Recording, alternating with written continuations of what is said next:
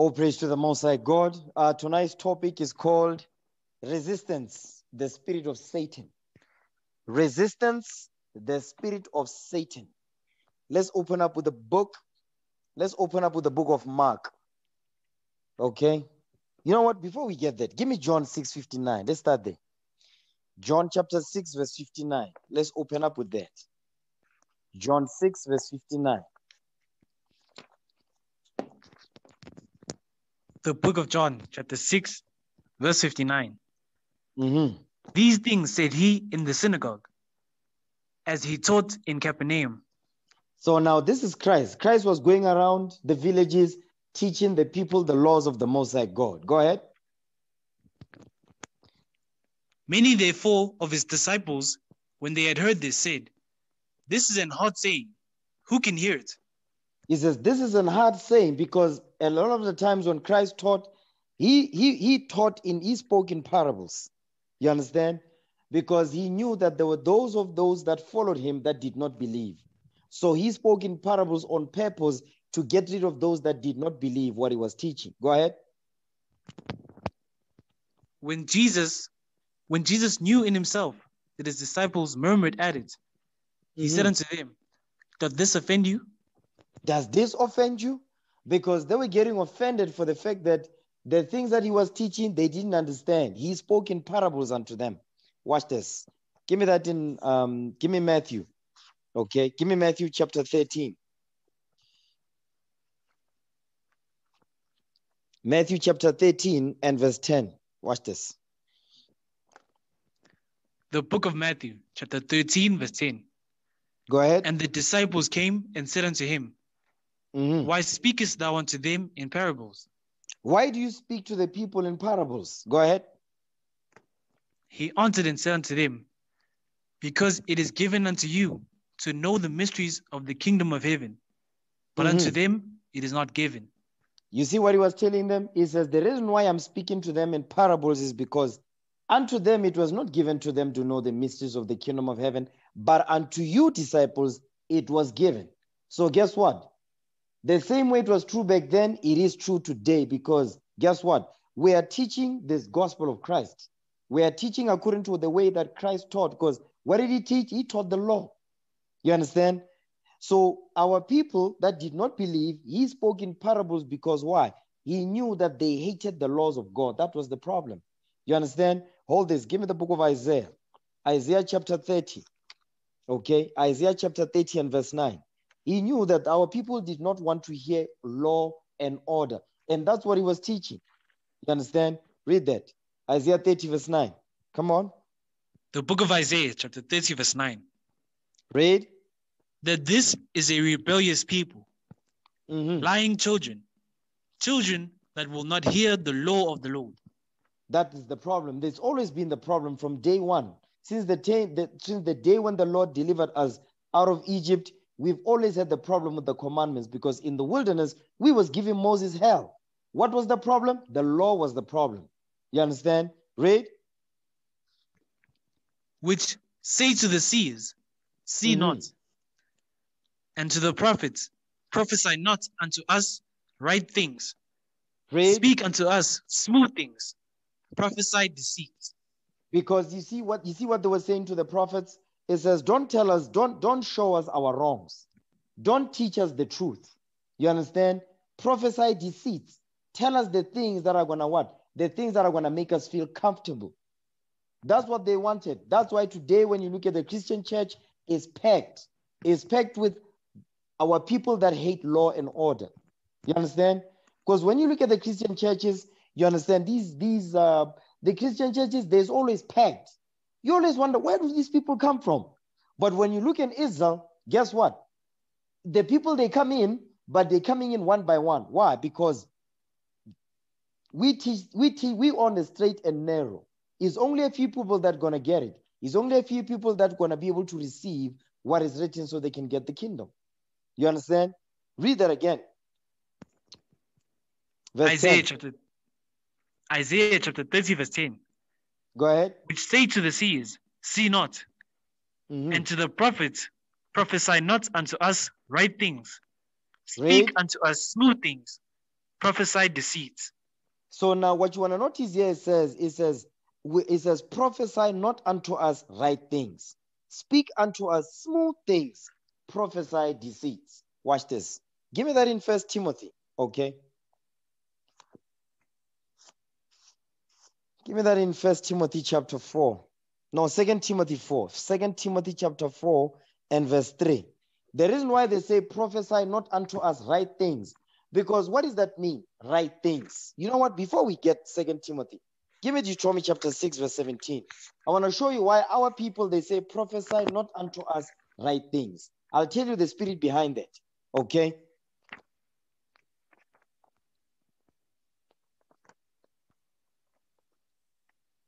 Where does I go? Deuteronomy, sir. Deuteronomy 6 verse 17. Come on. The book of Deuteronomy, chapter 6, verse 17. Read. Ye shall diligently keep the commandments of the Lord your God, and his testimonies, and his statutes, which he hath commanded thee. So the subject matter is about us keeping the commandments. You understand? Next verse. Go ahead. And thou shalt do that which is right and good in the sight of the Lord. You see that part right there? You shall do that which is right and good in the sight of the Lord. What is the right things that our people don't want to hear is the commandments. Because you know what the commandments bring? Commandments bring responsibility. You understand? Whenever you hear people that say, no, that's not what it means. No, you can't judge me. What they are telling you is that I don't want to take responsibility for my actions. That's what they're saying. That's what they are saying, but they won't come out and say it, but they're going to use other words to try to confuse you. You understand? Read that part again, verse 18. Deuteronomy chapter 6, verse 18. Go ahead. And thou shalt do that which is right and good in the sight of the Lord. You see that part right there? You shall do that which is right and good in the sight of the Lord. Because when you do that which is right and good in the sight of the Lord, guess who gets to benefit? Not only you, your nation gets to benefit. You understand? So what they're really saying is that they don't want to be responsible, one, for themselves. Two, they don't want to be responsible for their nation, because that means that the whole nation is going to be looking at you. You understand? So what does that mean? Void of responsibility. You don't want to take responsibility. You don't want to be held accountable for your actions. That's the reason why they say, prophesy not unto us right things, but prophesy smooth things. Prophesy deceit. Because deceit will always keep you in the state of confusion, in the state of being irresponsible. That's the point. You understand? Now, go back to 2 Timothy now. 2 Timothy 4 verse 3. Let's get there. 2 Timothy 4 verse 3. 2 Timothy chapter 4 verse 3. Go ahead. For the time will come when they will not endure sound doctrine. You see that the key is endurance. It says the time will come when they will not endure sound doctrine. Because endurance means you are in the fight. Because you know when you go for a jog, you go running, you have to endure. He says, no, I want to build my endurance level.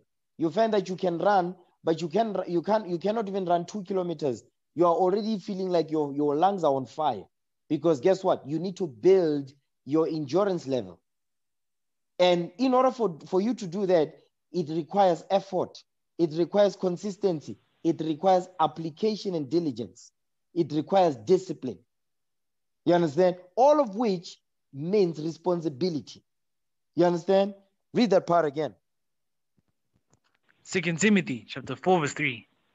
For the time will come when they will not endure sound doctrine. For the time will come when they will not, meaning our people will not endure sound doctrine. So the key is endurance. So what must they endure? The sound doctrine. Give me that. Let's get the doctrine. Okay, give me that in Sirach 19, verse 19. The sound doctrine. Because our people don't want to, the key is endurance. They don't want to endure. Okay, Sirach 19. Read that. Ecclesiastes chapter 19 verse 19. Go ahead. The knowledge of the commandments of the Lord is the doctrine of life.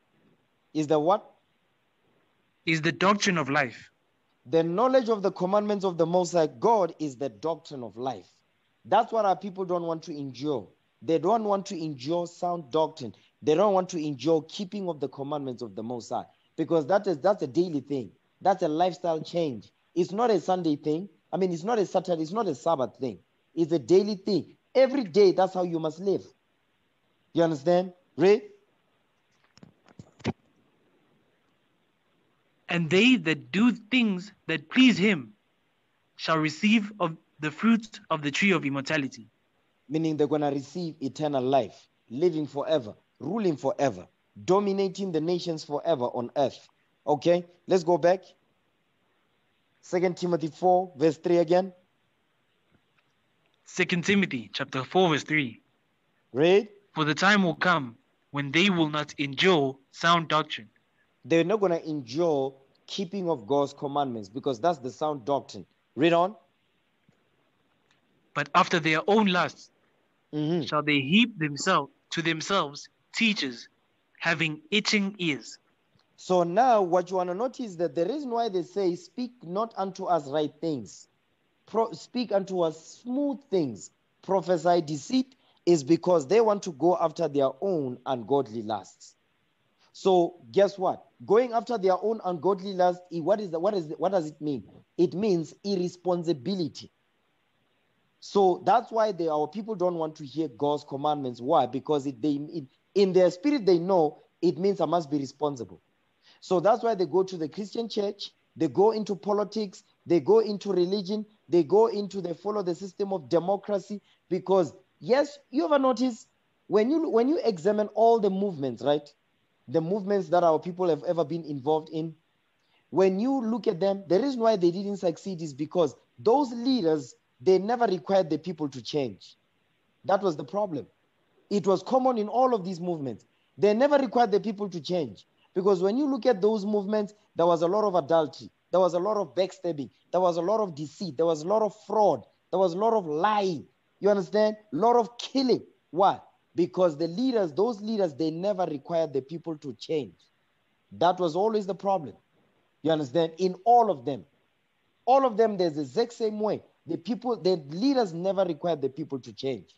You understand? They would gather all this great knowledge, but they never required the people to change. Take care of your family. Don't cheat on your wife. Don't cheat on your husband. Submit to your man. They never did that. You understand? Stop stealing. They never taught the people that.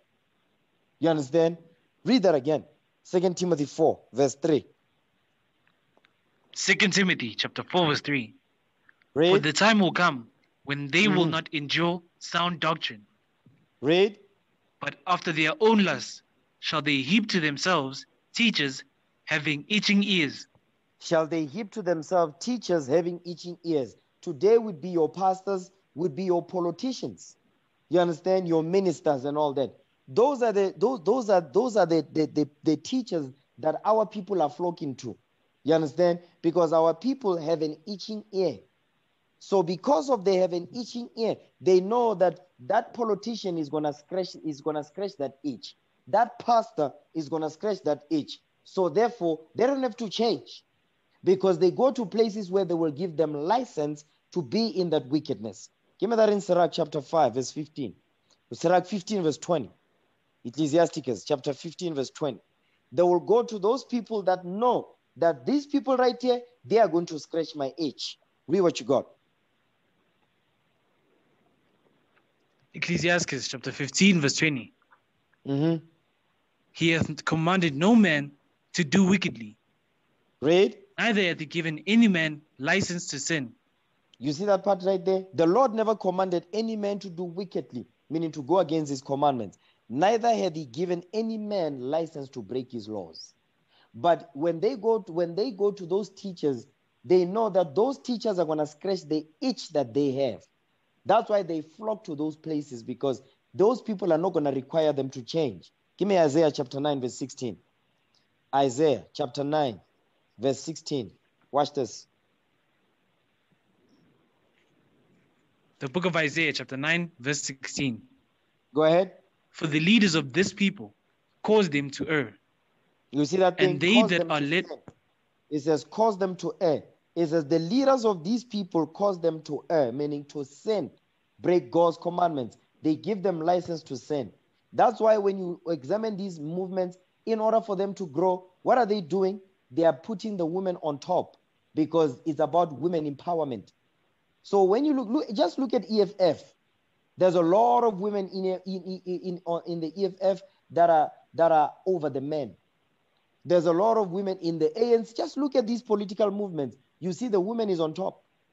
You understand? The women, they are the ones. The woman is the center of everything. You understand? And some of these so-called leaders, they do that to get a lot of following. You understand? That's the spirit of Satan. You understand? Read again. Verse 16. Isaiah chapter 9, verse 16. Read. For the leaders of this people cause them to err, and they that are led of them are destroyed. They that are led of them are destroyed. Why? Because our people in there, they are destroyed in these movements. In the church, our people is destroyed. Just, you cannot even reason with a Christian woman that goes to church every Sunday. You can't reason with them. They have no reasoning capacity. You understand? These church boys that go to church every Sunday, listen, you cannot have an objective, logical conversation with them. Everything about them is about emotions. They are very emotional. You can't reason with them. But I can reason with a drug dealer. I can have a sensible conversation with a whoremonger that doesn't go to church. And he's going to be able to what? When the scriptures come out, he was like, you know what? That's actually correct. You know what? I'm doing that. But those that go to church, they don't want to acknowledge what is written. But yet they go to church saying they believe this. They don't believe this. You understand? Okay. Now, go back to where you was at, 2 Timothy 4, verse 3 again. 2 Timothy chapter 4, verse 3. Read. For the time will come when they will not endure sound doctrine, but after their own lust shall they heap to themselves. After their what? But after their own lusts. But after their own lust. No, you know what you want to notice? It says, the time will come when they will not endure sound doctrine. They are not going to endure, meaning they're not going to hold on to sound doctrine. But it says what? But after their own lust. So they are going to endure, they are going to hold on to their own lust. That's the key. They're not going to hold on to sound doctrine, but they will hold on to their own lust. And they're going to go to those teachers or those leaders that will give them license to continue in those ungodly lusts. That's the point. Go ahead. But after their own lusts shall they heap to themselves teachers having itching ears. Next verse. Go ahead. And they shall turn away their ears from the truth. You see that part right there? And they shall turn away their ears from the truth. Remember what we read in Isaiah? You understand? It says, this is a rebellious people, lying children that will not hear the laws of God. They will turn away their ears from the truth. Meaning what? Sound doctrine in verse 3. Go ahead. And shall be turned unto fables. And they're going to be turned unto fables, meaning lies. Lies, vain deceits, philosophies. They're going to turn their ears, though, to what? To lies, fables, things that are made up, man-made doctrines. They're going to turn their ears to those things. You understand? And that's why you see our people are so confused now. Give me that in 2 Thessalonians. Okay. Give me that in Thessalonians 2. 2 Thessalonians 2 and verse 10. Read that.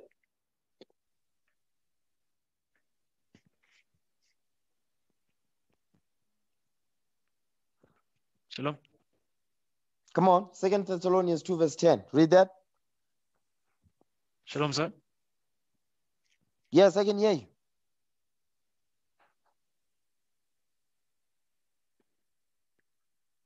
I can hear you. Can you hear 2 me? Thessalonians chapter 3 verse 10. Go ahead. For even when we were with you, this we commanded you. No. That if any should... Wait. 2 Thessalonians 2 verse 10. 2 verse 10.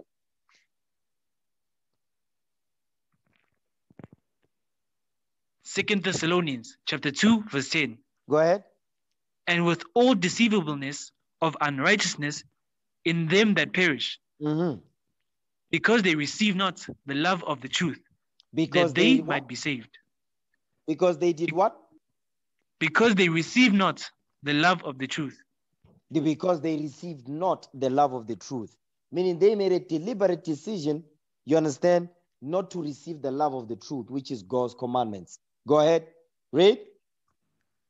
Because they receive not the love of the truth, that they might be saved. Read. And for this cause, God shall send them strong delusion, that they should believe a lie. You say, so because they don't want to receive the love of the truth, the Most High said, I'm going to what? He says, I'm going to send unto them strong delusions, that they should believe a lie. Meaning you are going to so strongly believe in this lie that it doesn't matter what new information you receive, you're not going to receive it. Because you are so strongly, that's why when the scriptures come out, a lot of the times you hear a lot of this from the sisters. They say, no, yes, I hear you, but I need to pray about it. I need to see if it agrees with my spirit. Because why? Because the Lord has sent unto them strong delusions that they should believe a lie.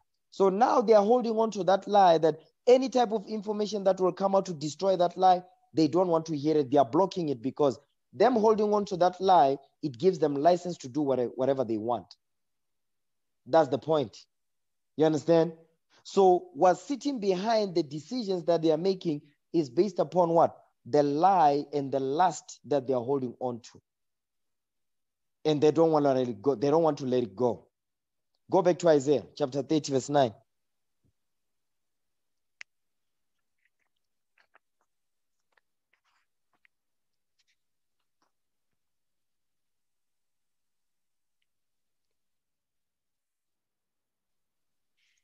Come on, Isaiah 30, verse 9.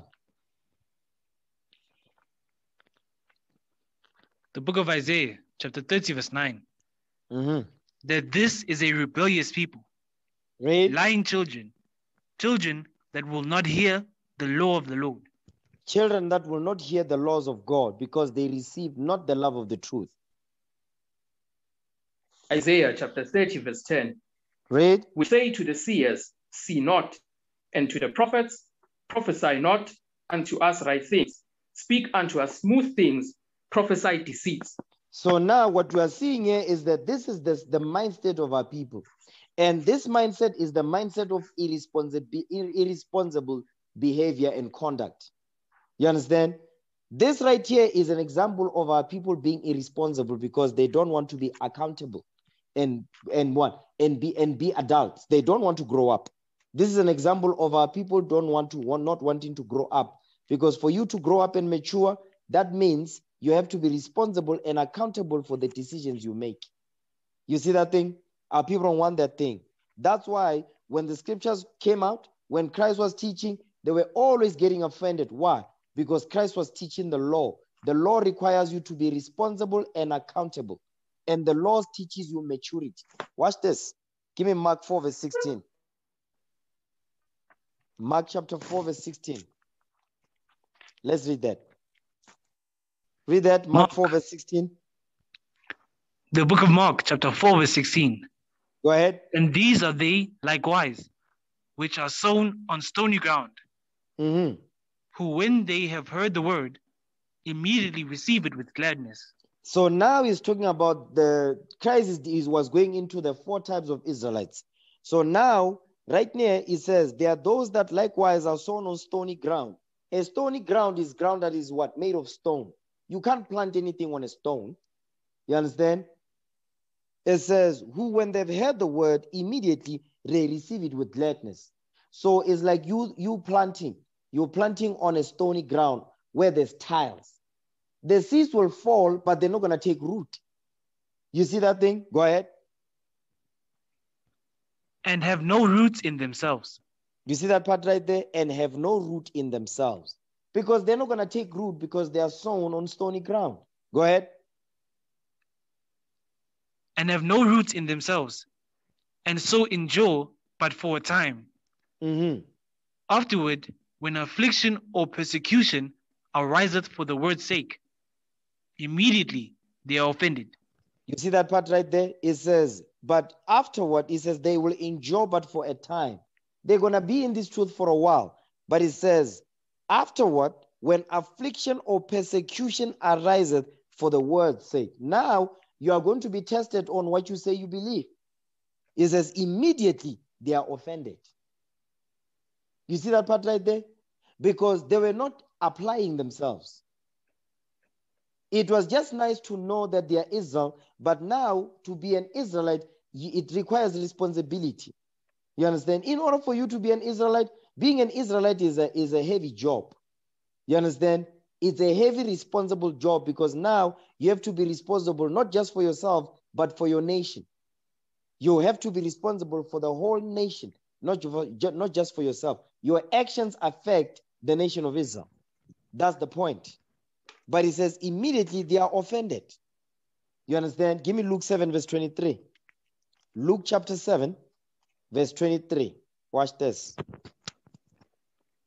The book of Luke, chapter 7, verse 23. Come on. And blessed is he, whosoever shall not be offended in me. You see what Christ said? He says, blessed is he whosoever shall not be offended in me. Because if you're offended, that means you're not blessed. Because guess what? When you are blessed, you will not be offended by the word of God.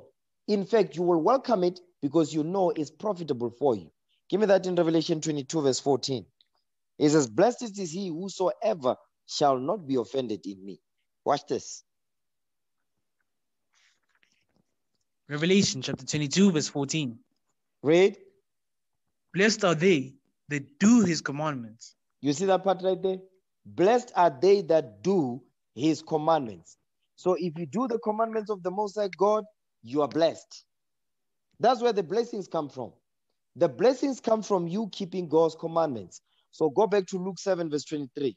Read that. Luke chapter 7, verse 23. Come on. And blessed is he, whosoever shall not be offended in me. You see that part right there? Guess blessed is he whosoever shall not be offended in me. Because when you keep God's commandments, you are going to be blessed. When the scriptures come out, you will not be offended. You see that part right there? So when Christ was teaching, what was Christ teaching? He was teaching the law. You see that? And the people was offended that did not want to keep those laws. Because remember, when Christ taught the law, he required the people to change because that's what the law does. It requires you to change your lifestyle.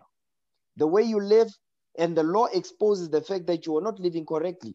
Now you have to live according to what is written. That's why the people was offended by that. You understand? Now, watch this. Give me the book of 1 Timothy 2. Okay? 1 Timothy chapter 2, verse 11. 1 Timothy 2, verse 11. Read that. 1 Timothy chapter 2, verse 11. Go ahead. According to the glorious gospel of the blessed God.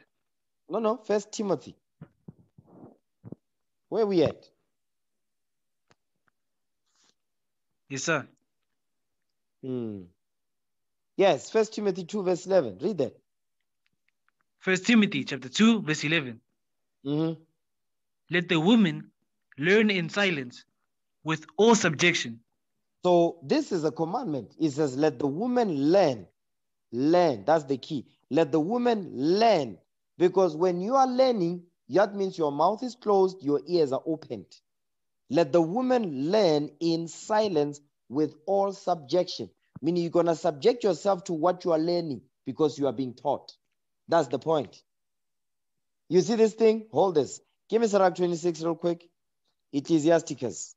Okay, I want to touch on this thing. Okay, Sirach 26 verse 14. Sirach 26 verse 14. Ecclesiasticus chapter 26 verse 14. Read. A silent and loving woman is a gift of the Lord. Is a what? Is a gift of the Lord. So a silent and loving woman is a gift of the Lord. Remember what the scripture says. Go back to 1 Timothy 2 verse 11. 1 Timothy chapter 2 verse 11. Come on. Let the woman learn in silence with all subjection. Let the woman learn in silence with all subjection. So in order for her to learn, she must be silent and subject herself to what she's learning, which is what? Instructions according to the laws of God. Now go back to Sirach 26, verse 14 again. Ecclesiastes chapter 26, verse 14. Read. A silent and loving woman is a gift of the Lord.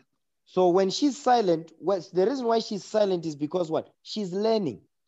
And loving woman is a gift of the Lord. She's silent because she's learning, and she's a loving woman because she's being taught how to love. Then it says she's a gift of the Lord. That's a gift right there. You understand? Go ahead. And there is nothing so much worth as a mind well instructed. So he says there's nothing so much worth as a mind that is well instructed, because she's instructed out of God's laws. Give me that in Romans 2. Romans chapter 2. She is instructed out of God's commandments. You understand? And because she's instructed out of God's laws, she'll be what? She's going to be silent. Watch this. Romans chapter 2 and verse 18. Come on. Romans chapter 2, verse 18. Read. And knowest his will, and approvest the things that are more excellent, being instructed out of the law. She is instructed out of God's laws. So it says there's nothing so much worth as a mind well instructed, because this mind is instructed out of God's commandments. Thou shalt not, thou shalt not. So she's learning so she can what? So she can be better at her job. So she can be an asset to her husband or to her nation. That's why she's silent. You understand? Now, go back to 1 Timothy 2. Go back to 1 Timothy 2, verse 11.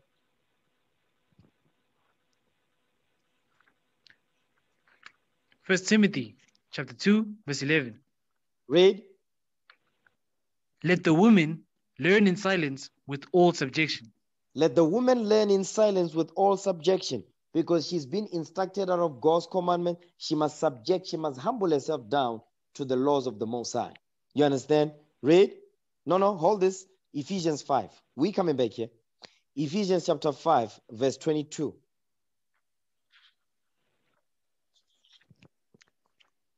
Ephesians chapter 5, verse 22. Go ahead. Wives, submit yourselves unto your own husbands, as unto the Lord. It says, wives, submit yourselves unto your own husbands as unto the Lord. So you must submit. When you submit, you must give your whole self to what? To your man, because he's your Lord. He's your leader. He's your head. You understand? It says, as unto the Lord. Meaning, if Christ was to come into your house, the way that the black woman will behave, if Christ is coming to her house, she will make sure that, listen, you can even see your face on the floor, because it's going to be shining. You understand? That's how she must look at it. That's how she must be when she thinks about her Lord. That's how she must be when she thinks about her husband. You understand? So if Christ is coming to your house, you're going to make sure that even the food you cook is on point. You understand? The house doesn't smell funny. Everything is on point. There's no dishes in the sink. Listen, everything is in proper order. So that's how you must do it. That's how the sisters must behave herself when it comes to her husband, when it comes to her Lord. If you're still under your father's roof, you make sure that you do it the same thing, because your father, guess what? He's Christ in the house. If all the sisters behave like that, guess what? Listen, the foolishness that you see, you're not going to see them. And you're supposed to find honor in that thing, because it's an honorable thing. You understand? Go ahead. Verse 23. For the husband is the head of the wife. The husband is the head of the wife. Go ahead. Even as Christ is the head of the church. Read. And he is the savior of the body. Come on, next verse. Therefore, as the church is subject unto Christ, so let the wives be to their own husbands in everything. So the same way the church, which is the nation of Israel, is subject unto the Messiah, Jesus the Christ, guess what? The wife also must be subject unto her husband in everything, meaning she must submit herself 100% to her husband and the rule that the husband has over her.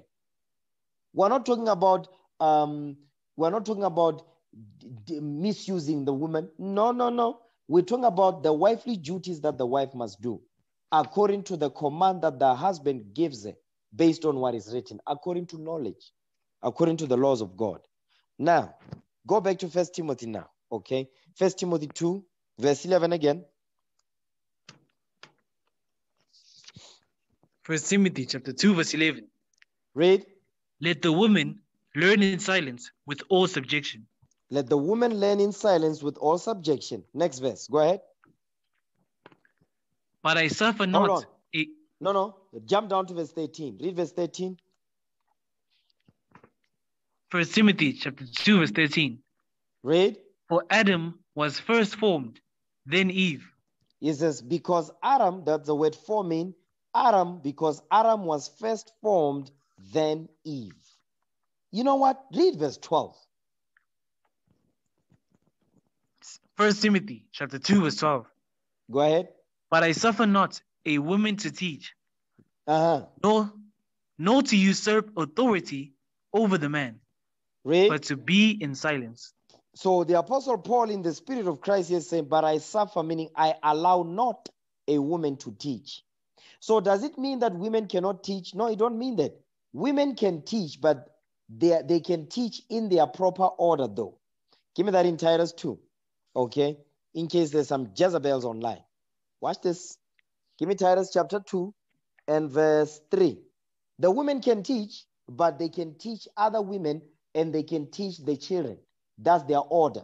So Titus 2 verse 3, read that. Titus chapter 2 verse 3. Read. The aged women likewise, that they be in behavior as becometh holiness. Come on. Not false accusers, not given to much wine, teachers of good things. So women must be teachers of good things. Go ahead, next verse. Read. That they may teach the young women to be sober. You see, so they can teach. That's why it says teachers of good things. Now he's going to tell you who they must teach these good things to. He says what? Read verse 4 again. Titus chapter 2 verse 4. Read. That they may teach the young women to be sober. They must teach the young women. Go ahead. To love their husbands. To love their husbands. Read. To love their children. To love their children. So yes, they can teach. They can teach the aged woman will teach the young women. And the things that they're going to teach them is what? Is to be sober. You understand? Not to be drunks. To love their husbands, not boyfriends. To love their children because they don't know how to love their children. You understand? Read verse 5. Verse 5. To be discreet, chaste, keepers at home. Keepers at home. They must take, hold on. They must take care of the household. Read on. Keepers at home. Good. Obedient to their own husbands. You see that part right there? Obedient. That goes back to 1 Timothy 2 verse 11. That goes back to Ephesians 5:22 to verse 24. Go ahead. That the word of God be not blasphemed. Because sisters, when you disrespect the leaders set over you, you are blaspheming the word of the Most High. That's the point. You understand? Now, go back to 1 Timothy now, 2. 1 Timothy 2 verse 12. 1 Timothy chapter 2 verse 12. Read. But I suffer not a woman to teach. So he says, I allow not a woman to teach. But we know that women can teach. The only people that they cannot teach is the men. Women cannot be teaching men. Go ahead. Nor to usurp authority over the man. Meaning to exalt authority over the man. Read on. But to be in silence. But to be in silence. They must be in silence because they are under the man. The man is the one that is going to guide. The man is the one that's going to teach. The man is the one that is going to what? Counsel and correct. Go ahead. For Adam was first formed.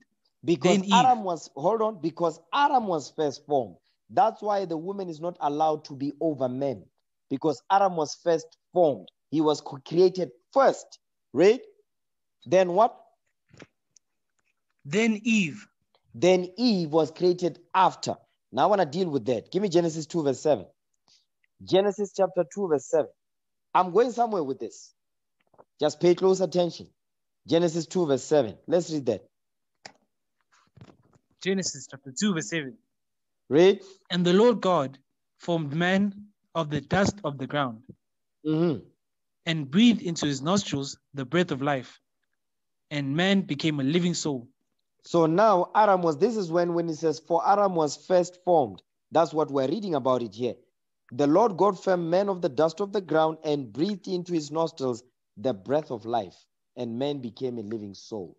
This breath of life that was given to Adam was the commandments. Give me that in 2nd Esdras chapter 3 verse 5. 2nd Esdras 3 verse 5. Watch this.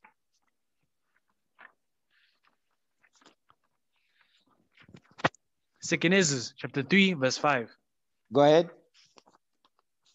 And gavest a body unto Adam without soul, which was the workmanship of thine hands, and didst breathe into him the breath of life, and he was made living before thee. So Adam was breathed into him the breath of life, and he was made living before the Lord. He was made a living soul. So what was the breath that was given to Adam? Read verse 7. Second Esdras chapter 3 verse 7. And unto him thou gavest commandments to love thy way. That was the breath that was given to Adam. The commandment was the breath that was given to Adam. Read.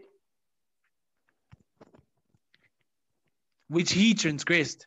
Which he broke. He broke them because what? He listened to his wife. Read on. And immediately thou appointest death in him and in his generations. Now stop right there. I want to show you something. What we read in Isaiah earlier on, you see that part right there, it says, which he transgressed. He was given the commandments, which he broke. And immediately thou appointed death in him and in his generations. So not only was he wasn't just responsible for himself, he was responsible for his nation as well. So whatever type of decision he made, good or bad, it affected his nation negatively or positively. That's the point right there.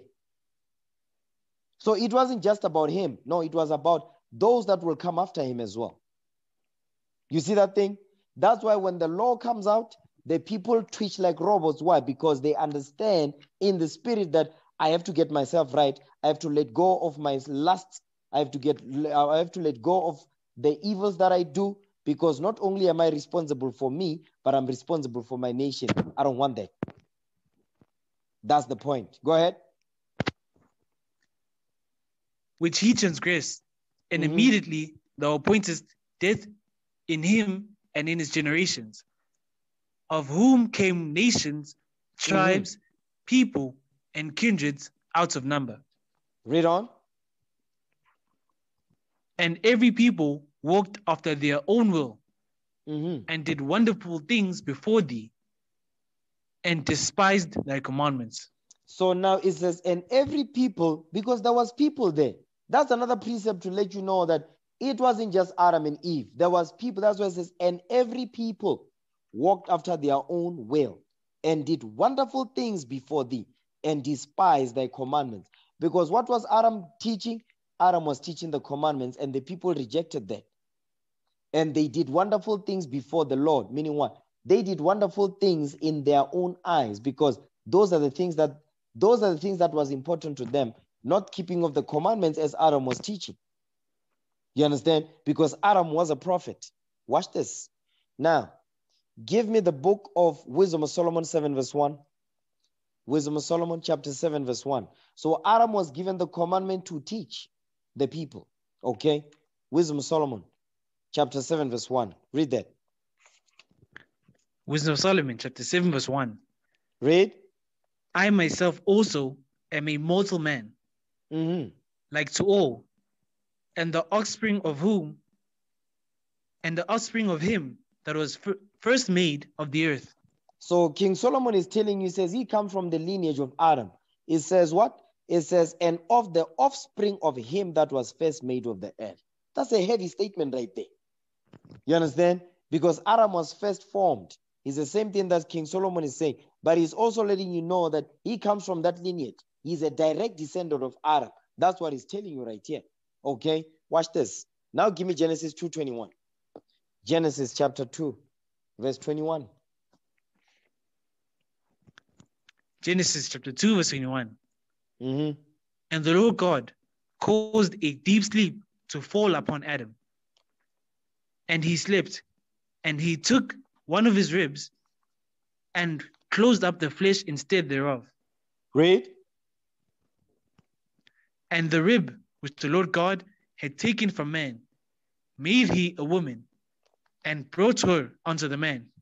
So now Eve was created out of Adam, and she was brought unto the man.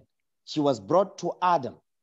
Because you also see, if even from the beginning, Adam was made first. You understand?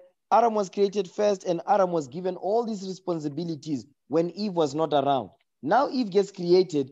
Eve is not created. She's not left by herself. After she was made, taken out of Adam, now she's given to Adam so that she can be under Adam's what? Under Adam's rule.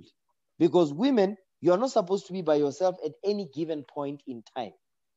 From your father's house, you go to your husband's house. That's how it goes. When Eve was created out of Adam's rib, where was she taken to? She was taken to Adam. You understand? She was not created and she was left alone there by herself. No. That is the point right there. That's a heavy thing. That's a heavy statement right there. Now read the next verse. Go ahead. Verse 23. Verse 23. Mm-hmm. And Adam said, this is now bone of my bones, and flesh of my flesh. She shall be called woman, because she was taken out of man. Because she was taken out of man. Of man. That's what the word woman means. Now, keep going. Therefore shall a man leave his father and his mother, and shall cleave unto his wife, and they shall be one flesh. And they, Adam and Eve, shall be one flesh. Now watch this. Go back to 1 Timothy now. 1 Timothy chapter 2, verse 14. Okay. 1 Timothy 2, verse 14. Let's read that. 1 Timothy chapter 2, verse 14. Mm-hmm. And Adam was not deceived, but the woman being deceived was in the transgression. So now I want to deal with that thing. Remember, Adam was given the commandments to teach. You understand? To set everything in order. Everything was in order already. And if to keep and maintain things in being in order, he had to be keeping the commandments and teaching the commandments. Now, you see that part right there? It says, and Adam was not deceived. So the reason why that kingdom, the kingdom of heaven that was set on earth during the time of Adam, who destroyed that kingdom? It wasn't I, it was the woman did that. She was responsible for the destruction of the first kingdom of heaven on earth. The woman did that thing. You see this thing? Because as Adam was building, guess what she was doing? She was destroying. You understand? But he says, but the foolish were, give me that in Proverbs 14. This is what Eve was doing. You understand? She came behind Adam and did this. Proverbs chapter 14, verse 1. Read that. Proverbs chapter 14, verse 1. Read.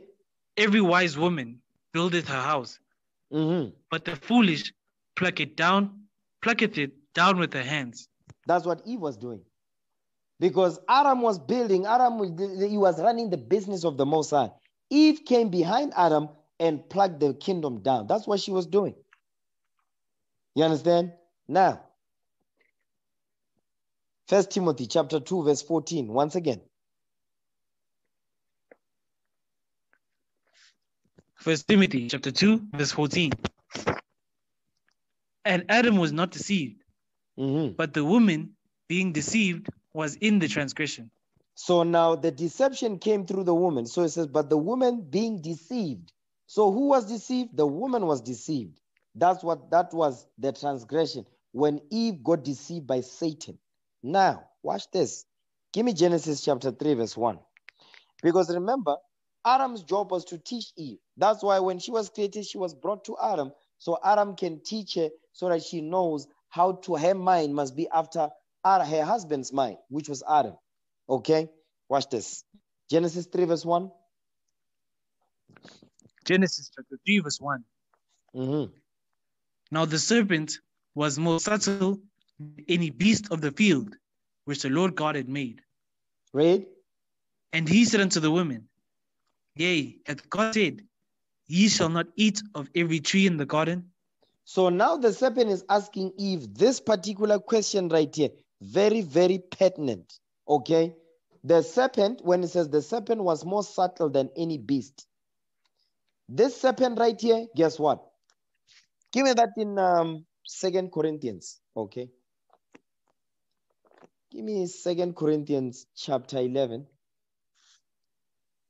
2 Corinthians chapter 11 and verse 13. Start there.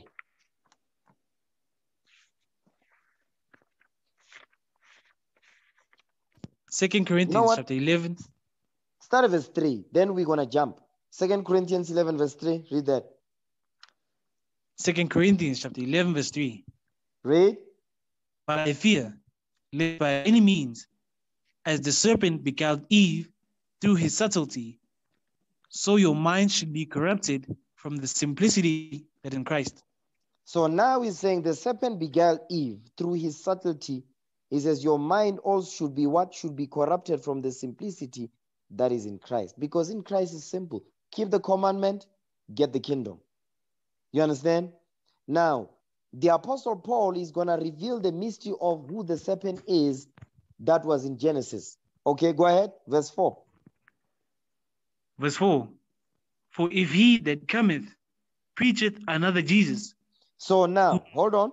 So the serpent that beguiled Eve in Genesis that is explained in verse 3, the Apostle Paul is telling you in verse 4, that same serpent is the same serpent that would come and preach another Jesus. Who's there? That's the white man. The white man is the one that came and taught us white Jesus, Caesar Borgia. They gave us the white image of Jesus that's not in the Bible.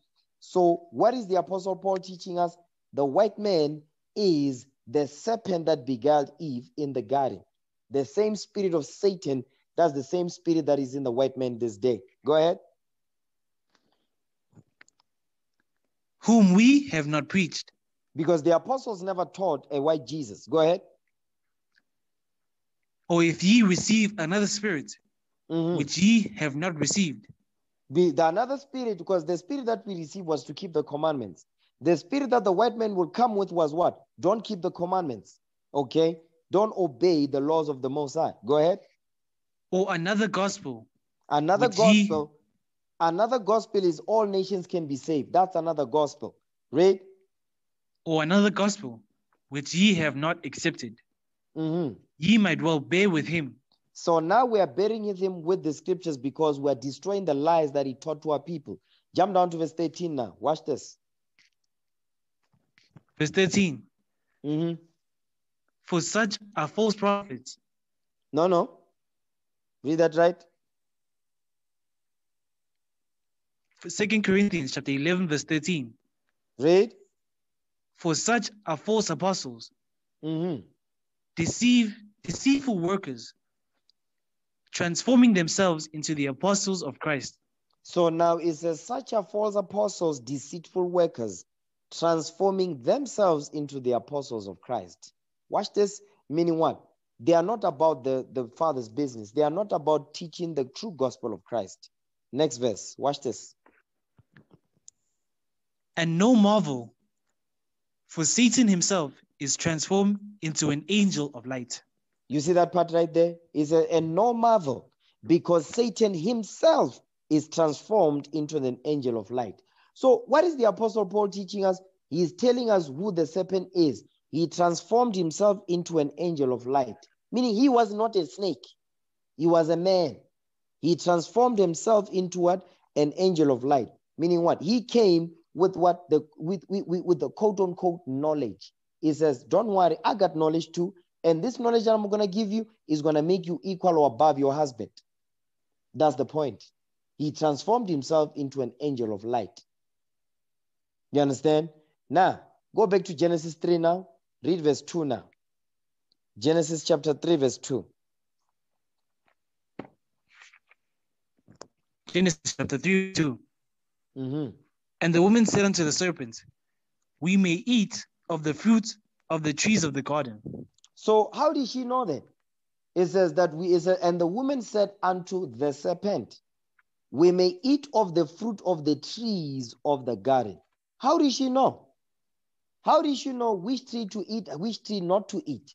Which tree to eat? Because guess what? It goes into literal trees, but it also goes into a metaphor. We're gonna find that out in a minute. Go ahead, verse 3. Verse 3. Mm-hmm. But of the fruit of the tree which is in the midst of the garden, God had said, ye shall not eat of it, neither shall ye touch it, lest ye die. So now, watch this. You see the way she's responding to the serpent? Watch this. Give me that in Genesis 2, verse 7 again. Go back there. Genesis 2, verse 7. We're going to read down. Genesis chapter 2, verse 7. Mm-hmm. And the Lord God formed man of the dust of the ground, and breathed into his nostrils the breath of life, and man became a living soul. So now what you're noticing here is that Adam is given the commandments, right? He's given wisdom. Okay, next verse. Go ahead. Verse 8. And the Lord God planted a garden eastward in Eden. Where? A garden eastward in Eden. So the Lord God planted a garden eastward. Keep that in mind. He planted a garden eastward in Eden. Go ahead. And there he put the man whom he had formed. He put the man whom he had formed. That's Adam. Read on. And out of the ground made the Lord God to grow every tree that is pleasant to the sight, mm-hmm. and good for food. And what? And good for food. And good for food. This is going into literal trees. Read on. Like we read about in Genesis 1:29 with the diet. Read. And good for food. Mm-hmm. The tree of life also in the midst of the garden. Read. And the tree of knowledge, and the tree of knowledge of good and evil. So now you see this right here, this is a metaphor. It says, and the tree of life also in the midst of the garden, and the tree of knowledge of good and evil. So this tree of life right here is going into what? The commandments of the Most High, right from wrong. Okay? Watch this. Jump down to verse 15 now. Verse 15. Mm-hmm. And the Lord God took the man and put him into the Garden of Eden to dress it and to keep it. Meaning to take care of business. Go ahead. And the Lord God commanded the man, saying, of every tree of the garden thou mayest freely eat.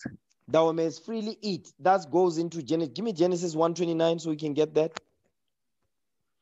Genesis chapter 1, verse 29. And God said, behold, I have given you every herb-bearing seed, which is upon the face of all the earth. Read. And every tree in the which is the fruit of a tree yielding seed. To you it shall be for meat. So now that's what is going into now. Go back to Genesis 2 now again. Genesis chapter 2, verse 16. Genesis chapter 2, verse 16. And the Lord God commanded the man, saying, of every tree of the garden thou mayest freely eat. Every tree of the garden thou mayest freely eat. That's what we read in Genesis 1:29. Next verse. Go ahead. Now this is the instructions given to Adam, what to do, what not to do.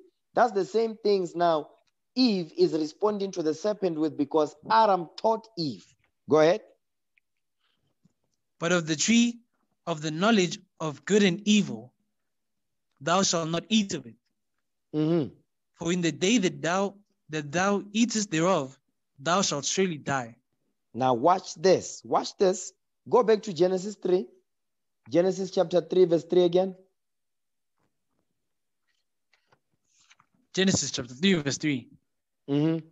But of the fruit of the tree which is in the midst of the garden, God had said, ye shall not eat of it, neither shall ye touch it, lest ye die.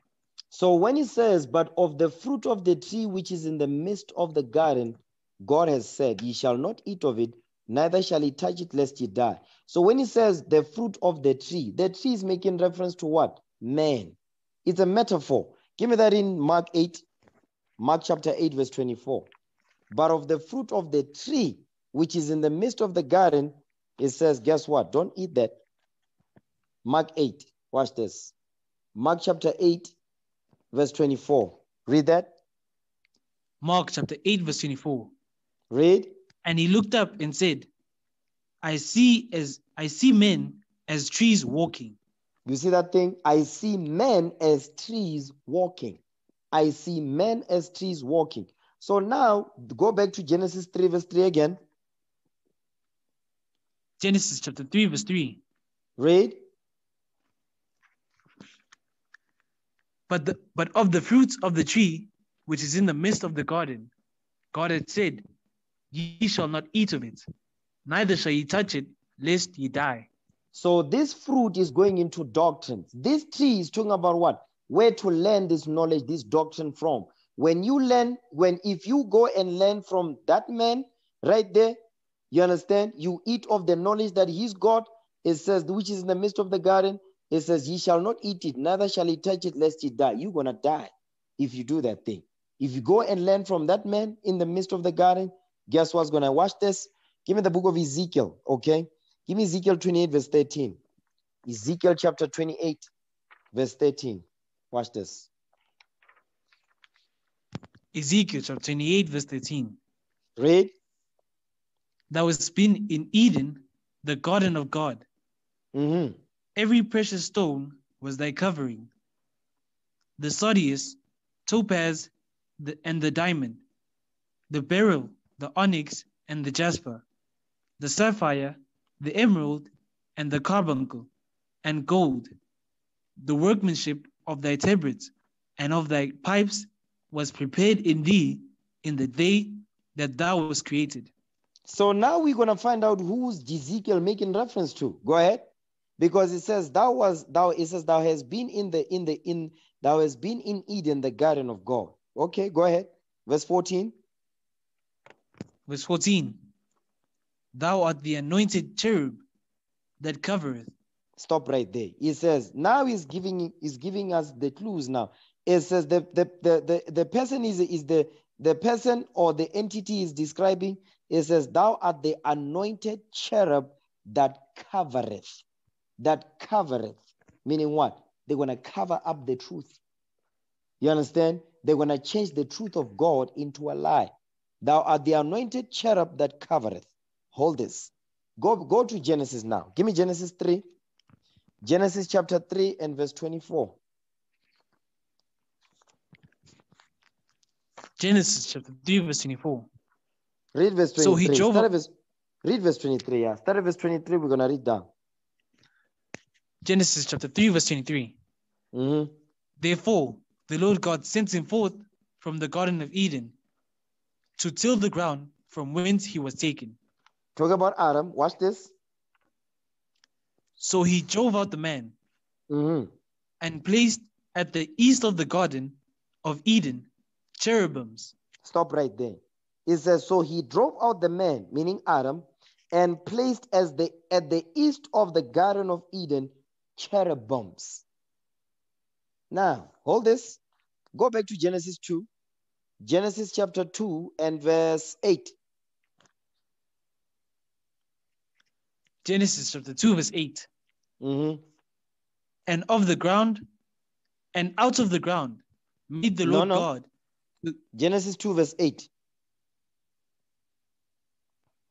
Genesis chapter 2, verse 8. Read. And the Lord God planted a garden eastward in Eden. Eastward. Eastward in Eden. Eastward in Eden. Go ahead. And there he put the man whom he had formed. So Adam was put eastward in Eden. Go back to Genesis 3 now, verse 24 again. Genesis chapter 3, verse 24. Mm-hmm. So he drove out the man. So Adam was driven out now. Hold on. Adam was driven out. You understand? So he drove out the man. Read. And he placed at the east of the Garden of Eden cherubims. Cherubims, okay, angels or spirits of men to fulfill the Lord's will. Go ahead. And a flaming sword, which turned every way to keep the way of the tree of life. So now these cherubims to fulfill the Lord's will, it says, and a flaming sword, which turned every way to keep the way of the tree of life. Thou art the anointed cherub that covereth, to keep the way of the tree of life. Now, Aram is being blocked to get access to the tree of life, because if he does, he's going to get the kingdom. He's going to get himself right, get the kingdom, and live forever like he did before he he listened to his wife. You see that thing? So the Lord says, I don't want that right now. I'm going to punish you first. In the meantime, I'm going to put somebody to block access to the way of the tree of life. Watch this. It says, and a flaming sword. Give me Psalm 17, verse 13. This cherubim with a flaming sword, let's see what the Bible calls it. Psalm 17, verse 13. Read that. Psalm chapter 17, verse 13. Apologies. Psalm chapter 17, verse 13. Go ahead. Arise, O Lord, disappoint him, cast him down, deliver my soul from the wicked, which is thy sword. You see that thing? Deliver my soul from the wicked, which is thy sword. So the cherubim with a flaming sword is the wicked, which is the sword of the Lord. So who is the wicked? Who is the Lord using as his sword? That's the white man. So the same spirit that the Satan has, you understand, is the same spirit that the white man has today to block every way to get to the tree of life. He be confusing everyone. No, Jesus is black in the Bible. We're going to make him white. You understand? The Israelites are black. We're going to change that. We're going to make them white. We're going to put them in that land and say, these are the people of God right here. You understand? The Lord, the Bible says, the salvation is for only the 12 tribes. The white man changed that and said, no, it's for everyone. They are anointed cherub that covereth. Now, go back to Ezekiel now. Ezekiel 28. Ezekiel chapter 28 and verse 14. Ezekiel chapter 28, verse 14. Read. Thou art the anointed cherub that covereth. That covereth. Hold this. Give me Job 9:24. Thou art the anointed cherub that covereth. Watch this. Job chapter 9, verse 24. Read that. Job chapter 9, verse 24. Come on. The earth is given into the hand of the wicked. You see that thing? The earth. The whole earth is given unto the hand of the wicked. Go ahead. He covereth the faces of the judges thereof. He says, this wicked, who the earth is given to, he says, he covered the faces of the judges. Who's the judges? The children of Israel. Who's the main judge? The Most High God. You understand? It says he covered the faces of the judges. The whole earth, who controls the whole earth right now? Who's ruling the earth? The white man. He is the one that has covered the faces of the judges. He is the cherub, the anointed cherub that covereth. Okay, read that again. Verse 24. Job chapter 9, verse 24. Read. The earth is given into the hand of the wicked. He covereth the faces of the judges thereof. Read. If not, where and who is he? So if it's not the white man that's ruling the earth, that has covered the faces of the judges, who else is doing this? Because you don't see a white Jesus, you know, like a Chinese, you don't see a Chinese Jesus. You don't see a Chinese Arab. You don't see, you don't see a Chinese Jesus. You don't see an Arab Jesus. You don't see a Japanese Jesus. You don't see that. The white man is the only one that's doing that. Is letting you know who's covering the faces of the judges. Okay? Go back to Ezekiel 28, verse 14 again. Ezekiel chapter 28, verse 14. Read. Thou art the anointed cherub that covereth. and I have set thee so. Read. Thou wast upon the holy mountain of God. Come on. That's a deeper mystery. I'm not gonna go into that today. You can read about that in Isaiah 14. Go ahead. Thou hast walked up and down in the midst of the stones of fire. Read. Thou wast perfect in thy ways from the day that thou wast created, till iniquity was found in thee. Till iniquity was found in thee. What is that talking about? Give me Wisdom of Solomon 10. Wisdom of Solomon chapter 10 verse 3. Watch this.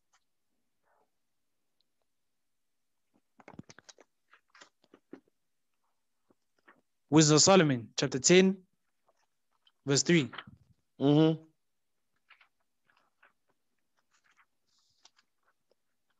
Wisdom of Solomon chapter 10 verse 3. Read. But when the unrighteous went away from her in his anger, he perished also in the fury wherewith he murmured his brother. No, read that right. Come on, read verse 3 again. Wisdom of Solomon chapter 10 verse 3. But when the unrighteous went away from her in his anger, he perished also in the fury wherewith he murdered his brother. You start talking about Cain. This is Cain right here. So guess, because the spirit that Cain was rolling in, what spirit was he rolling in? He was rolling in the spirit of Satan, because Cain was ruling over Satan. So that's why it says, but when the unrighteous went away from her in his anger, he perished also in the fury wherewith he murdered his brother, Cain. Okay, now let's go back to where we was at now. Go back to Genesis 3. Genesis chapter 3 verse 3 again. The book of Genesis chapter 3 verse 3. Go ahead. But of the fruits of the tree which is in the midst of the garden, God had said, ye shall not eat of it, neither shall ye touch it, lest ye die. Neither shall you touch it, lest ye die. So what Eve is responding to the serpent with is what? Is what Adam taught her. So now the serpent, guess what the serpent is doing? The serpent has discovered something in Eve.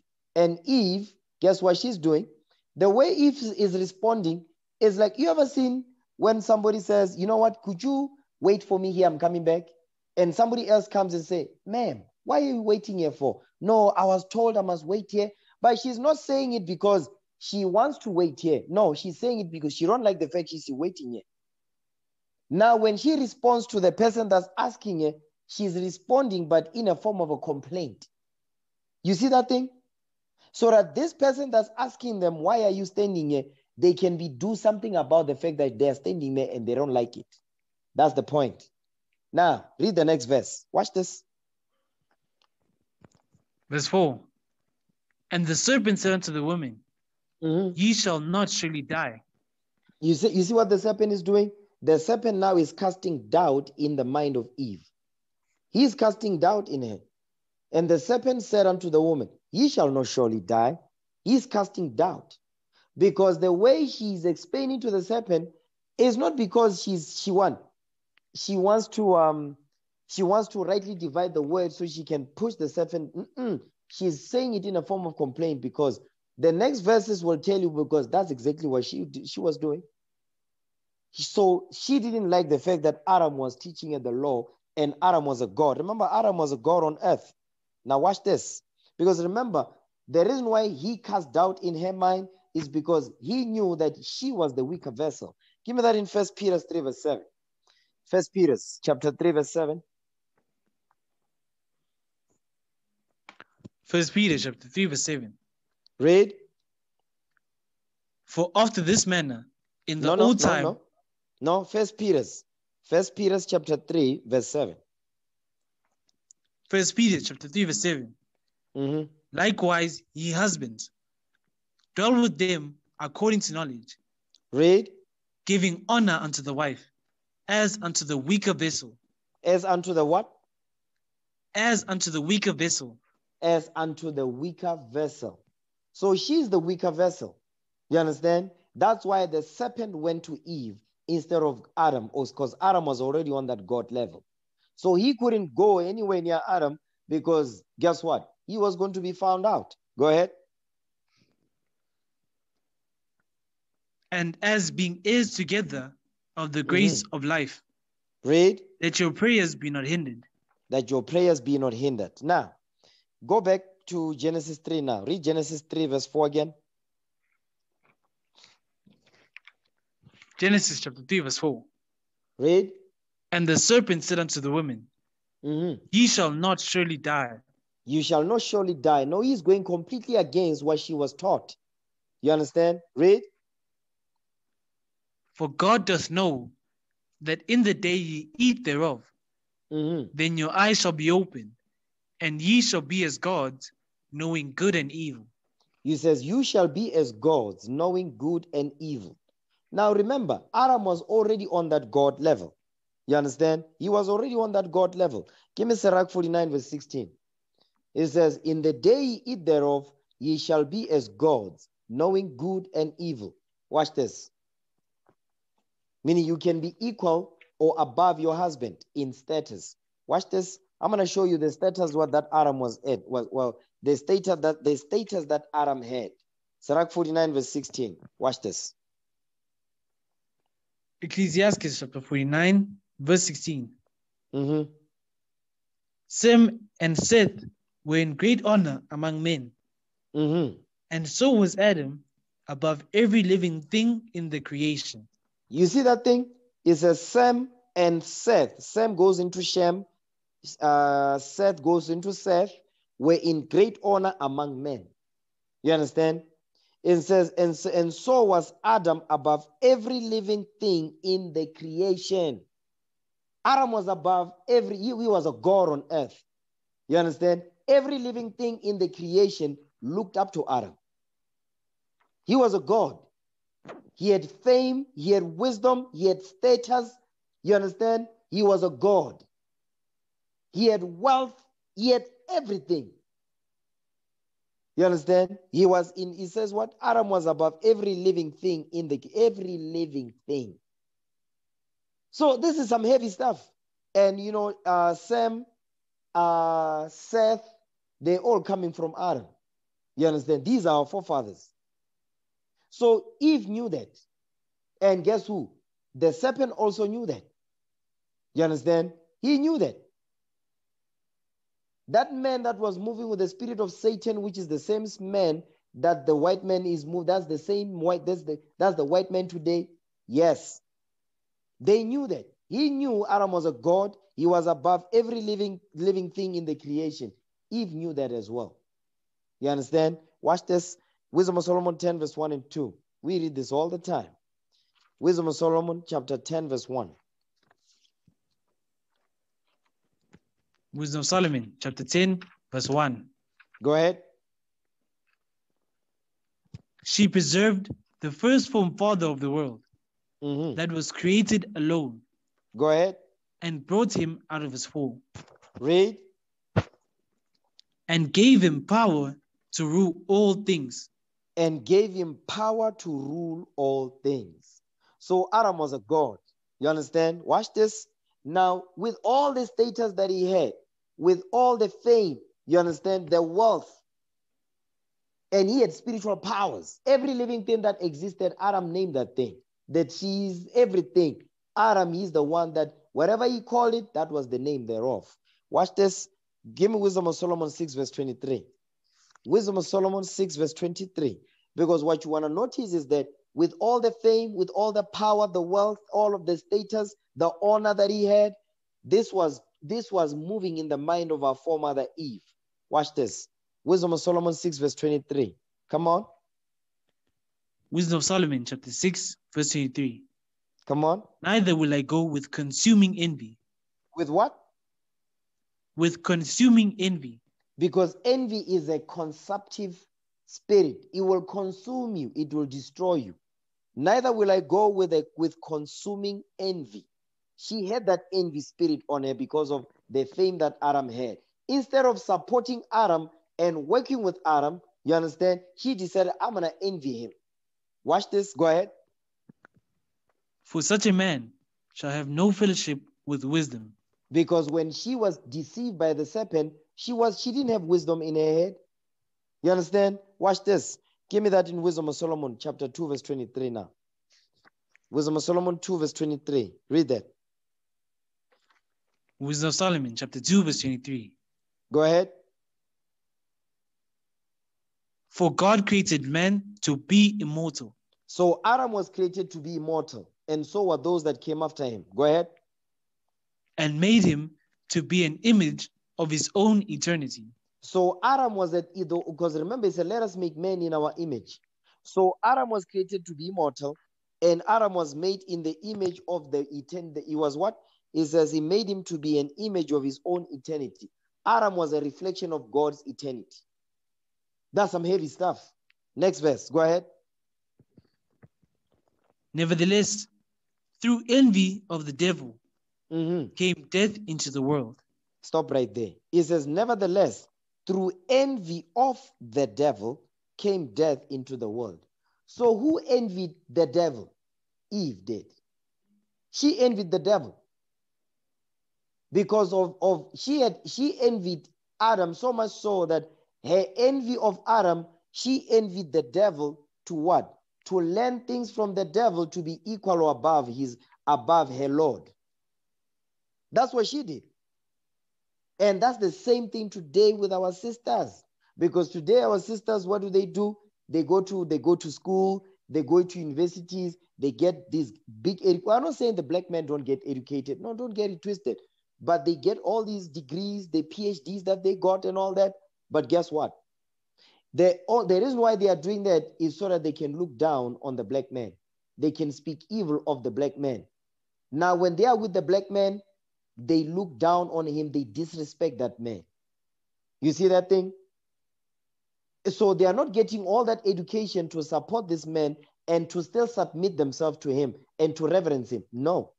Now that they have financial whatever that the serpent has promised them, has given unto them, now they think they are equal or above the black man. That's why today the women that have high positions and all of that, guess what? The majority, not 99.9% of them, they don't honor their husbands. They don't respect their husband. They don't submit themselves to their husband. You understand? They are running their husband. They tell their husbands what to do because they think money gives them that. No, no, no, no. It has never been like that even from the beginning. Never. And I'll prove what I'm saying. Give me that in Tobit 10 verse 2. Tobit. Give me the book of Tobit chapter 10. Okay. Tobit chapter 10 verse 11. I'm sorry. Is that what I want? No. Tobit chapter 2. Tobit 2. Read Tobit 2. Start at verse 10. Yeah. Tobit 2 verse 10. The book of Tobit, chapter 2, verse 10. Go ahead. And I knew not that there were sparrows in the wall. And my eyes being open, the sparrows muted warm dung into mine eyes. Read. And a whiteness came into my eyes. And I went to the physicians, but they helped me not. Moreover, Achiacaras did nourish me until I went into Elamias. Now, what happened was that Tobit, he went blind. You understand? The sparrows, they muted warm dung into his eyes, and the physicians could not even help him. You understand? So he became blind. Next verse. Go ahead. And my wife Anna did take women's works to do. You see that thing? It says, and my wife Anna did take women's works to do. Now that Tobit was blind, he could no longer provide. He could no longer work as he did. Guess what? Now this woman, she took women's works to do. She got a job to support her husband. Go ahead. And when she had sent them home to the owners, they paid her wages and gave her also besides a kid. Read. And when it was in mine house and began to cry, I said unto her, from whence is this kid? Is it not stolen? Render it to the owners, for it is not lawful to eat anything that is stolen. So now Tobit because she's coming back now. She got paid. Not only that, they even gave her what? A baby goat. You understand? They gave a goat over and above her wages. Now Tobit is like, I don't have goats. So where does this come from? So in his mind, he's thinking she stole the thing. Go ahead. Verse 14. Verse 14. But she replied upon me. Because a lot of the times it says when it says she replied upon him is because here's another thing. You see that part right there when it says she replied upon him. Sisters be looking at this and thinking, yeah, okay. So there was arguing. You know, she was mad as hell. No. We're going to find out. Keep going. But she replied upon him, upon me. It was given for a gift more than the wages. So over and above the wages that I work for, this was given to me. Read. Howbeit, I did not believe her. No, he didn't believe his wife. Read. But bade her render it to the owners. Come on. And I was abashed at her. Read. But she replied upon me, where are thine alms and thy righteous deeds? Behold, thou and all thy works are known. So now you notice here, right? You see that part which says, where are thine alms and thy righteous deeds? Behold, thou and all thy works are known. So you notice that she did not disrespect this man because now he could no longer provide as he used to. She still came back. You understand? She still came back with the wages and all of that to her house. Okay. And guess what? The stuff that she got from getting paid, it was because of the good works that Tobit did. She still reverenced this man. She didn't disrespect him. You understand? But when you look at this, you look at the contrast between this woman and the black woman today. Now that they're getting paid more, you understand? They quote unquote educated more than the black man. They think they have the right to disrespect the black man. That's the problem. That's why a lot of them cannot keep no men. That's why a lot of them, they are not married. A lot of them, they have money. They be sleeping with these young boys. My Ben 10. Being ran through by these Ben 10s. No respect for themselves whatsoever. That's what's going on today. You understand? All because of what our foremother Eve did. Okay? Now, watch this. Go back to Wisdom of Solomon 2, verse 23 again. Wisdom of Solomon, chapter 2, verse 23. Read. For God created man to be immortal and made him to be an image of his own eternity. Go ahead. Nevertheless, through envy of the devil came death into the world. Read. And they that do hold of his side do found it. So now what you want to notice here says, nevertheless, through envy of the devil came death into the world. Because Eve envied the devil.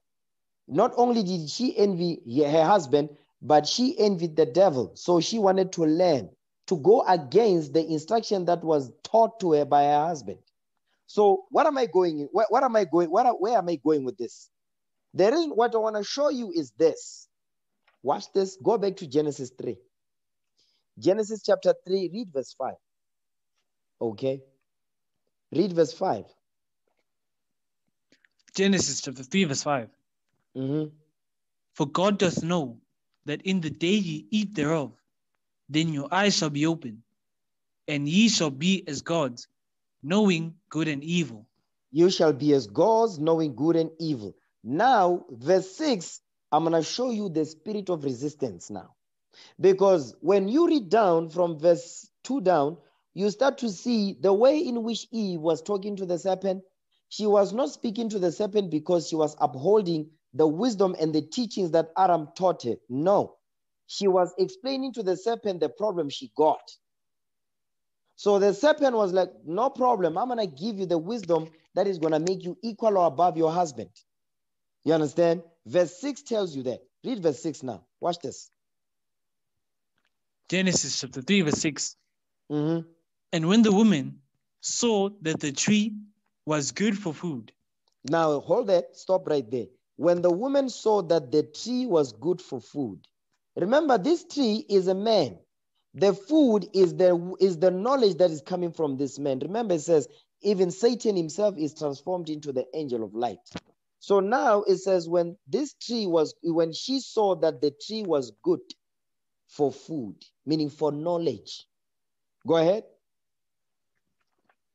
And that it was pleasant to the eyes. It was pleasant to the eyes. Okay? Meaning she could see this stuff.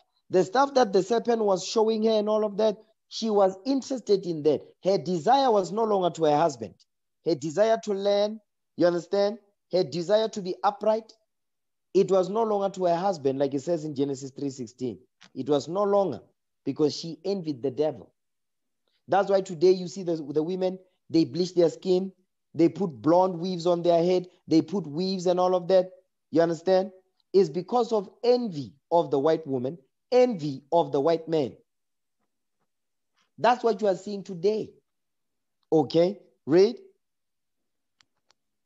And a tree to be desired to make one wise. A tree to be desired to make one wise.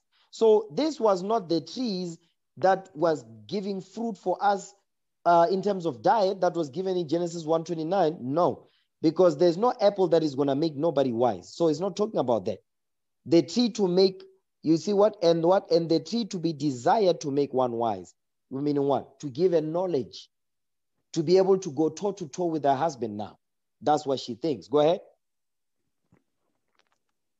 She took of the fruit thereof and did eat. Read. And gave also unto her husband with her, and he did eat. So now at this point, you notice here, notice the roles are being reversed here. This is role reversal right here. That's you see, remember, because now the roles have been reversed. When you read Genesis 2, Adam is given instructions, Adam is given power of what to do. Genesis 3, it tells you that Adam taught his wife, because when we read 2 Ezra 3, verse 7 and 8, Adam taught the commandments to the people, including his wife. Now, in verse 6, the roles are reversed. Now the woman, she's the one that is teaching Adam. You see the problem? The roles are being reversed. Now you are seeing the spirit of resistance. That's the topic of the class. Resistance, the spirit of Satan. Because Eve was resistant to what Adam was teaching her. The proof of that is verse 6. Because when she realized that this is good knowledge for me to learn, she took that same knowledge and brought it to her husband. Now she's in the position of teaching her husband. The roles are reversed now. Give me Jeremiah 31, verse 22. Watch this. Because at this point, verse 6 right here, Adam became a simp on this one. Jeremiah 31. Watch this. 31 verse 22. Read that. Jeremiah chapter 31 verse 22. Go ahead. How long wilt thou go about, O thou backsliding daughter? For the Lord hath created a new thing in the earth. A woman shall compass a man. You see that part right there? A woman shall compass a man. Now the woman has been given so much power to do what? Now they think they are equal or above the man. That's why you ever notice, go to Home Affairs, okay? Go to the traffic department. If you go to all these government, government institutions, you understand, for whatever services you want, the main people that you find desking at the desk on the other side is not the black man, it's the black woman. And when you get there, you ever see the way the black woman speaks to the black man? When you get to Home Affairs, go to the bank. When you go to the tellers, it's all women, black women. You ever see how they look at the black man when you go there to open your account, to inquire about your account? Your card is lost. They be looking at the black man. They look down on him, because the white man knows, if I put the black woman in the front here, all the services, when we go to interact, we want services to be rendered to us. The black woman, the white man has put the black woman in the position of power to what? To look down on the black man. to speak evil of the black man. Now you look at this women empowerment, all these construction companies, the civil engineering company where bridges are being built. Who's been put to manage to supervise the men doing the heavy lifting? The black woman. You ever notice that? In South Africa, I mean, that thing is big because South Africa is run by simps. You understand? And the majority of the time, all these tenders and all of that, just look at these high positions that supervising men doing like running, you know, men operating roads, fixing roads, bridges and all that. The woman is the one that's running the show, telling black men what to do. That's the spirit of Eve, the spirit of resistance, which is the spirit of Satan. You are seeing here in Genesis. Go back to Genesis 3 verse 6. Genesis chapter 3 verse 6. Read. And when the woman saw that the tree was good for food, Mm-hmm. and that it was pleasant to the eyes, Read. and a tree to be desired to make one wise, Come on. she took of the fruit thereof, and did eat, and gave also unto her husband with her, and he did eat. So the roles were reversed at this point. That's why the Lord in verse 17, read verse 17. That's why the Lord was mad as hell. Read verse 17 now. Watch this. Genesis chapter 3 verse 17. Come on. And unto Adam he said, because thou hast hearkened unto the voice of thy wife. You see that part right there? Because thou hast hearkened unto the voice of thy wife. Meaning what? Why did you allow the roles to be reversed when I dealt with you? Because God dealt directly with Adam. The Lord didn't deal with Eve. He dealt directly with Adam. Now Adam decided, I'm going to listen to my wife. Then that's when the roles were reversed. You understand? Role reversal. Now Eve thinks she can come with some wicked, demonic, abominable doctrine to teach Adam now. Read on. Go ahead. And has eaten of the tree, of which I commanded thee, saying, thou shalt not eat of it. Cursed is the ground for thy sake. Mm-hmm. In sorrow shalt thou eat of it all the days of thy life. You see that thing? Because why? Because he allowed disorder to come into the marriage. That marriage at this point in verse 6 was out of order. It was not according to the order that we read about in 1 Corinthians. It was not according to the order that we read about in Genesis 2:21 down. That order was gone now because of what? Because of what went down. The spirit of resistance that was in Eve, it gave her the opportunity now to usurp authority over her husband. You see that thing? Whenever you see resistance, that's when you know Satan is in the room. There's no if or maybe, there's no around it. The spirit of resistance, that's the spirit of Satan. Understand that? Now, from there, give me Genesis 4. Okay? Give me Genesis chapter 4, verse 1. Genesis 4, verse 1. Watch this. Genesis chapter 4, verse 1. Go ahead. And Adam knew Eve, his wife, Mm-hmm. and she conceived, and bare Cain, and said, I have gotten a man from the Lord. I have gotten a man from the Lord. Go ahead. And she again bare his brother Abel. And Abel was a keeper of sheep, but Cain was a tiller of the ground. So Cain was a tiller of the ground. So Adam was a keeper of sheep. Cain was a tiller of the ground. So they had responsibility. They had chores to deal with. Abel was dealing with the flocks. Cain was dealing with the farming, the planting, and all of that. That was his responsibility. You understand? Go ahead. And in process of time, it came to pass that Cain brought of the fruits of the ground an offering unto the Lord. So now, in process of time, over time, now is time for them to bring sacrifices to the Lord. Cain, he brought of the fruit of the ground an offering unto the Lord. He brought the offering of fruits and veggies to the Lord as an, you understand? He brought fruits and veggies as an offering. So Cain, already here you are seeing the spirit of resistance in Cain. You understand? Because he knew better, but he did not do better. The proof of that, give me Genesis 3 now, verse 21. Genesis chapter 3, verse 21. Mm-hmm. Unto Adam also and to his wife did the Lord God make coats of skins and clothe them. The coat, it says he made coats of skins. This is after they had sinned now. It says he made coats of skins and clothed them. The coats of skin goes into what?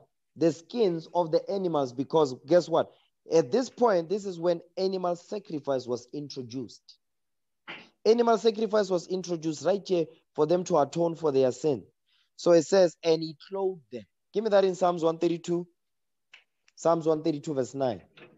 He made coats of skins and clothed them. This was now the introduction of animal sacrifice. It was introduced here. Okay, Psalms 132 verse 9. Psalm chapter 132 verse 9. Read. Let thy priests be clothed with righteousness, Mm-hmm. and let thy saints shout for joy. So the priest must be clothed with righteousness. The righteousness that was given at this point in Genesis was the what? The law of animal sacrifice. It was introduced here to cover what? To atone for their sins. You understand? So Cain and Abel, they knew that because their parents, they taught them the laws of God. You understand? So now go back to Genesis 4 now. Genesis 4 verse 3. Genesis chapter 4 verse 3. Mm-hmm. And in process of time, it came to pass that Cain brought of the fruit of the ground an offering unto the Lord. So now Cain decided, no, I don't want that. So Cain had the spirit of resistance, and that's the spirit of Satan, because he knew that for sins, we have to bring forth animals for the blood to be spilled, because the animal will stand for you. Instead of you being put to death, the animal is going to be put to death. He understood that, but he decided to be what? To have the spirit of resistance. You understand? Go ahead. And Abel, he also brought of the firstlings of his flock, and of the fat thereof, and the Lord had respect unto Abel, and to his offering.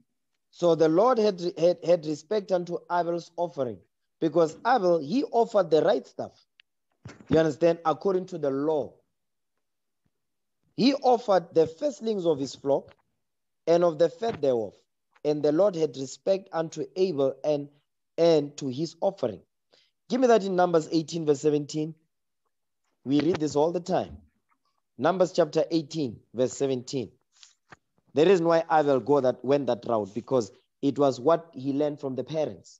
Okay, read that. Numbers chapter 18 verse 17. Read.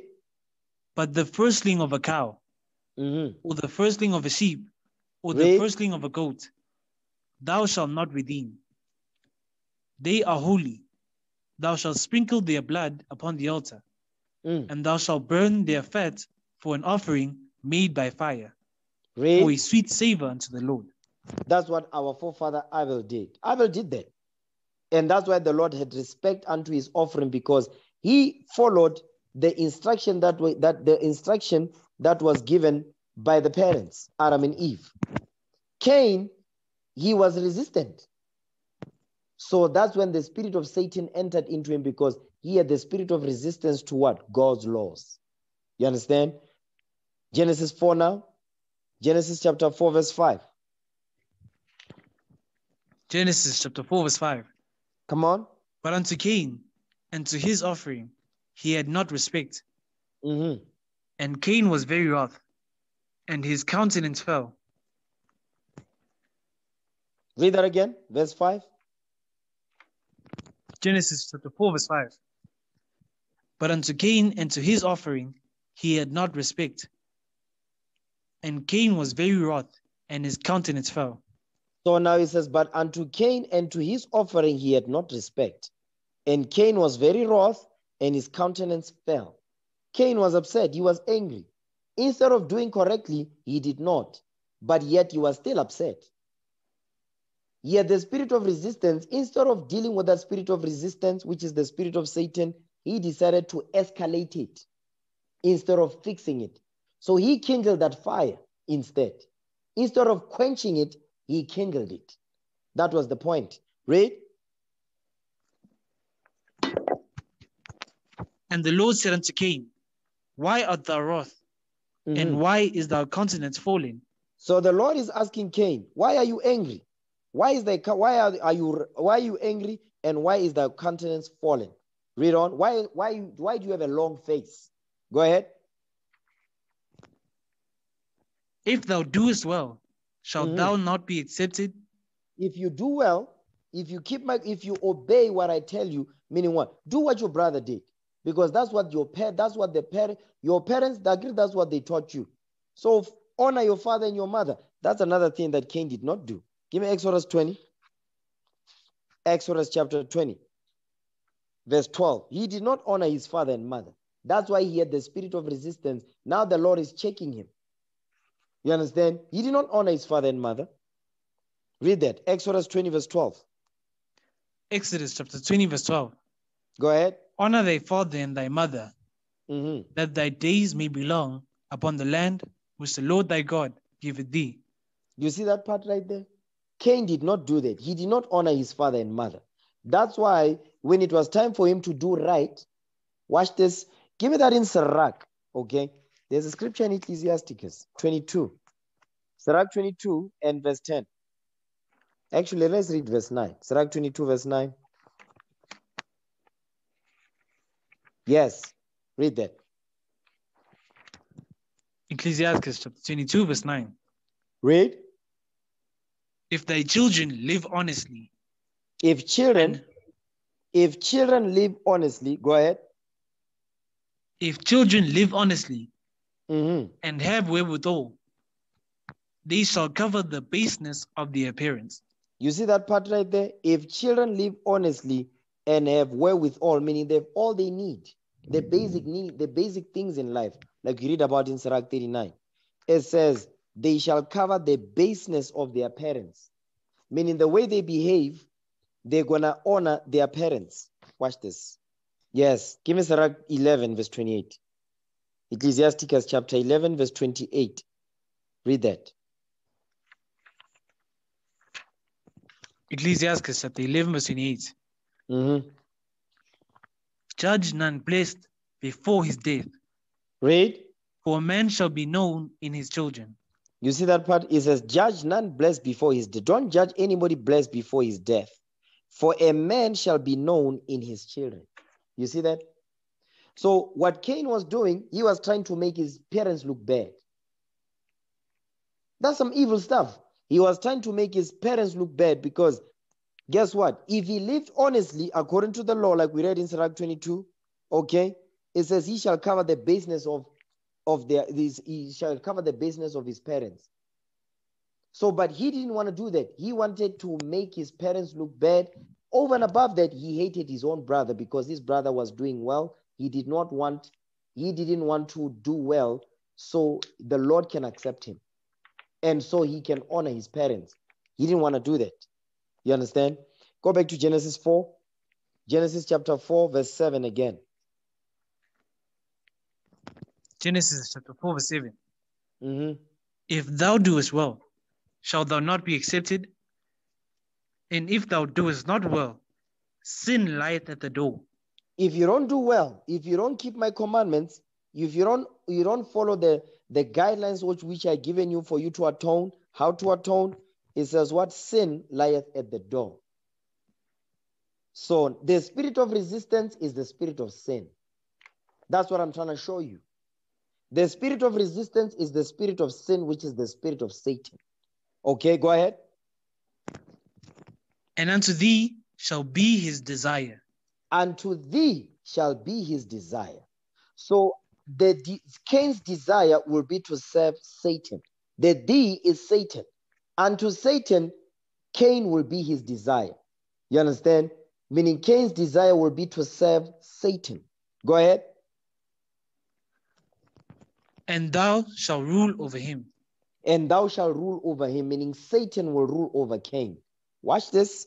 Give me the book of Psalms 109, verse 6. Give me Psalms 109, verse 6. Cain's desire will be to serve the devil. That would be his desire. Okay, Psalms 109, verse 6. Read that. The book of Psalms, chapter 109, verse 6. set thou a wicked man over him, and let Satan stand at his right hand. You see that thing? That's Cain right there. It says, set thou a wicked man over him. That's why it says, unto thee shall be his desire, and thou shalt rule over him. That's why here it says, set thou a wicked man over him, and let the wicked man, that's Satan, let Satan stand at his right hand. So Cain's right hand was Satan. You see that thing? Because in Genesis 4, go back to Genesis. Genesis 4 verse 3, you see the spirit of resistance. You understand? Genesis 4 verse 7 is telling you, says, if you don't do well, sin lieth at the door. Because the spirit of resistance is sin. And once you have that spirit of resistance, which is sin, the breaking of God's commandments, Satan is at your right hand. He's the one that's making decisions for you. You see that thing? So what I'm showing here with Cain is what? The spirit of resistance. I show you the spirit of resistance in our foremother Eve. Now I'm showing the spirit of resistance in Cain. That's some heavy stuff. You understand? Because watch this. Woo! Oh, praises. Give me Isaiah 3 verse 12. Let me show you something. That's some heavy stuff right there. Watch this. Isaiah 3 verse 12. The book of Isaiah, chapter 3, verse 12. As for my people, children are their oppressors. Children are their oppressors, okay? Because they have the spirit of resistance, the spirit of Satan. Read.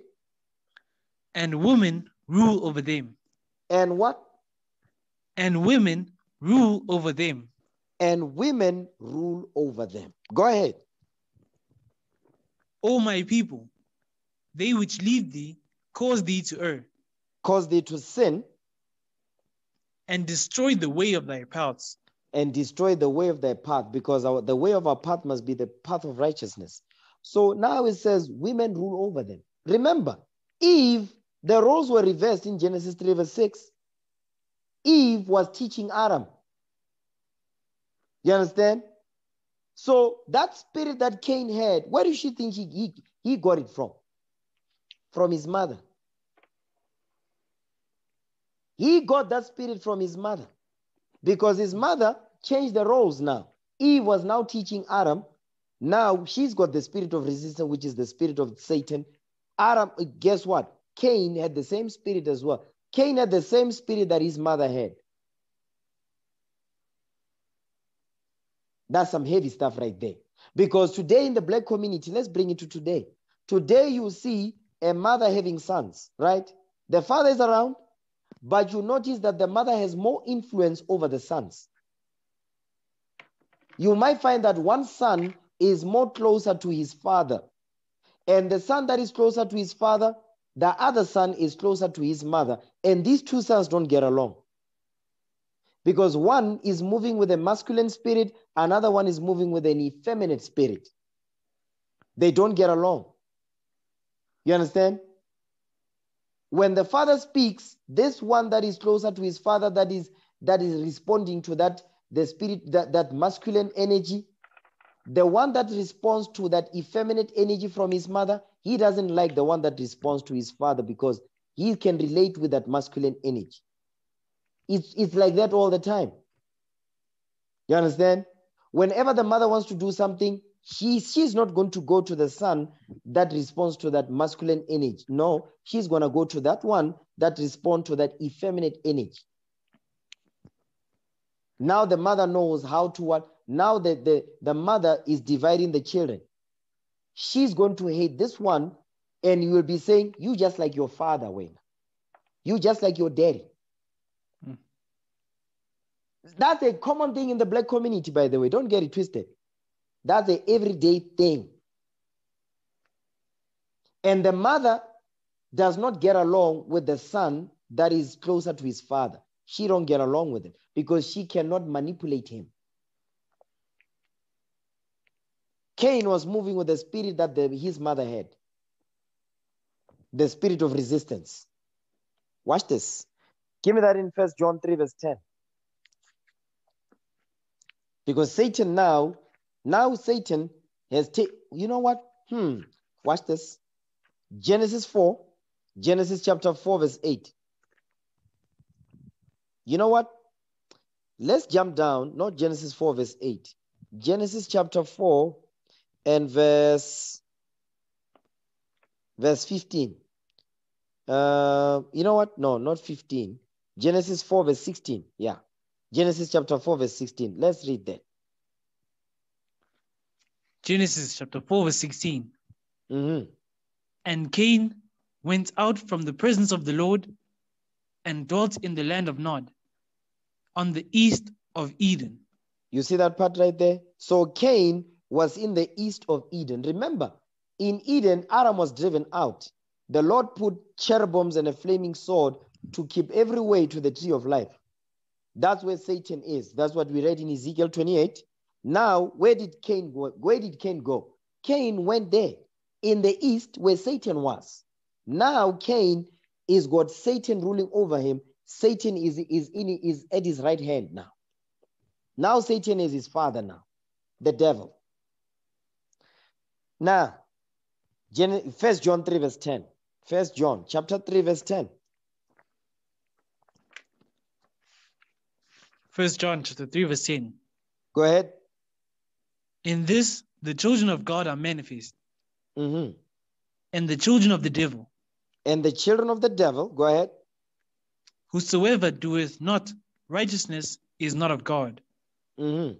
Neither he that loveth not his brother. If you don't do righteousness and you don't love your brother, you're not of God, you're of the devil. Jump down to verse 12. Verse 12. Not as Cain. Notice how he's saying he is going back to Cain. He says, not like Cain. Read. Not as Cain, who was of that wicked one. Who was of that wicked one. So notice they are not saying Cain was of his parents, not Adam and Eve. It says that wicked one. Letting you know, it's not talking about Adam and Eve. It's talking about Satan. Who was of that wicked one that was in the east, which is where Cain went. Read. Who was of that wicked one, Mm-hmm. and slew his brother. He killed his brother. Read. And wherefore slew he him?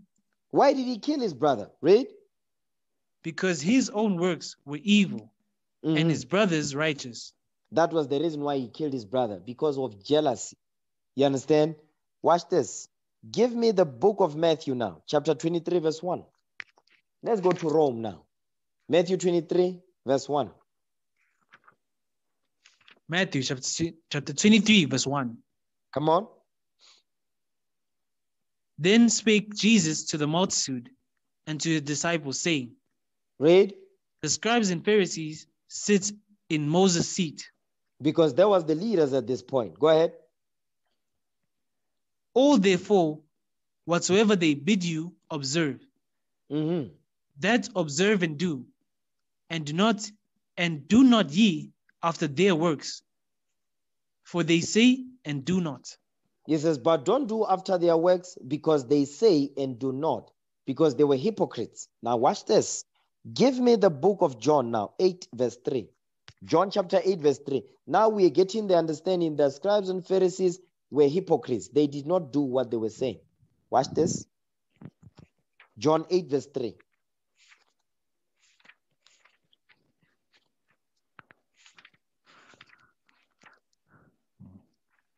The book of John chapter 8 verse 3. Read. And the scribes and Pharisees brought unto him a woman taken in adultery. Mm-hmm. And when they had set her in the midst. So now these are the scribes and Pharisees. So in John 8, he's dealing with the scribes and Pharisees, right? And those that believed on Christ. Because the scribes and Pharisees, they didn't believe on Christ. You understand? Except for Nicodemus. It says, when they set her in the midst. So the subject matter here is dealing with the scribes and Pharisees and how they judge matters. Jump down to verse 13. Verse 13. The Pharisees therefore said unto him, Thou bearest record of thyself. Mm-hmm. Thy record is not true. So they did not believe on Christ because the record that Christ brought with, they said, no, it's not true. That record that you bear is a record of you bear of yourself. You understand? So they didn't believe on Christ. Watch this. Now read verse 44. No, read verse 47. John 8, verse 47. John chapter 8, verse 47. Mm-hmm. He that is of God heareth God's words. Read. Ye therefore hear them not, because ye are not of God. Because he says, because ye hear them not, you don't hear the word of God, you are not of God, you are of Satan. You understand? Jump up to verse 44. Verse 44. Mm-hmm. Ye are of your father the devil. Stop right there. So he was telling the scribes and Pharisees that they are of their father, the devil. Because what was the problem with the scribes and Pharisees? They did not want to apply. They had the spirit of resistance to the application of God's laws. They taught it, but they didn't do it. So now he's saying, you are of your father, the devil. You understand? So who was he talking to? Who was he referring to when he says you are of your father, the devil? Watch this. Give me John 11, verse 47 now. John 11, verse 47. So he's telling the scribes and Pharisees, you are of your father, the devil. So this is one long letter.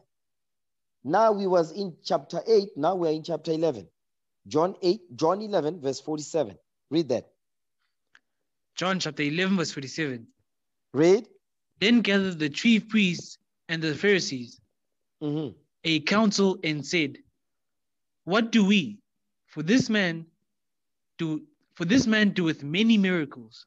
Because this man is doing many miracles. Okay, go ahead. Talking about Christ. Read. If we let him thus alone, all men will believe on him.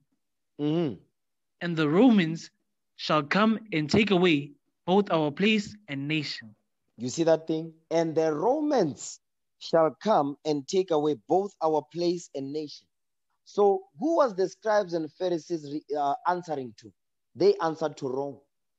So when Christ was saying, ye are of your father, the devil, he was saying, you are of your father, Rome. That's what he was saying.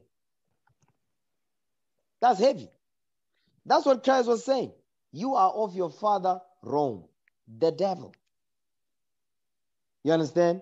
Because the Rome, who's that? That's white people. So what was he telling? He was saying, you are of your father, Rome. Because they answered to Rome. They did not keep the commandments. The reason why they answered to Rome is because Rome was taking care of them.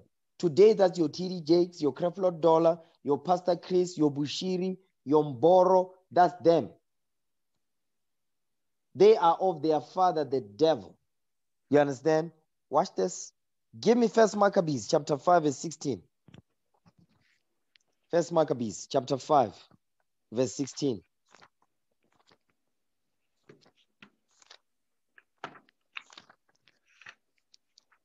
First Maccabees chapter 5 verse 16. Read.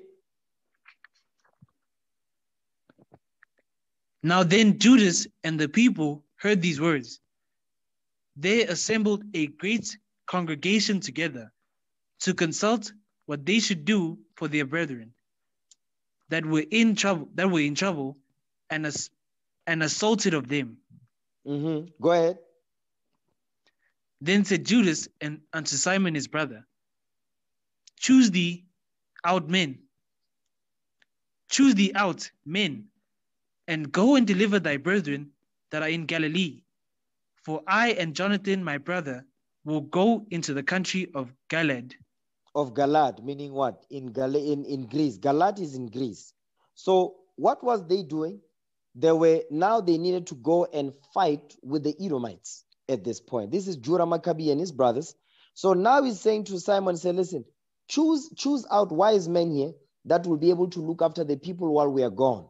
Go ahead. So he left Joseph, the son of Zacharias, and Azarias, captains of the people, with the remnant of the host in Judea to keep it. So now they are saying, okay, we're going to leave Joseph and Azarias. These were captains now to look after the people. So now the elders are telling you, listen, I need you to look after these people while we go and fight against the Edomites, you understand? I need you to look after the congregation. It's like, let's say there's a trip that needs to be taken. You have to go to Mozambique and so forth. Then I'm like, okay, I'm taking brother so-and-so, I'm taking brother so-and-so with me. The rest of you, you brother so-and-so, you're going to be looking after the congregation while I'm gone. Okay? No problem. That's a great honor. Watch this. You would think. Read on.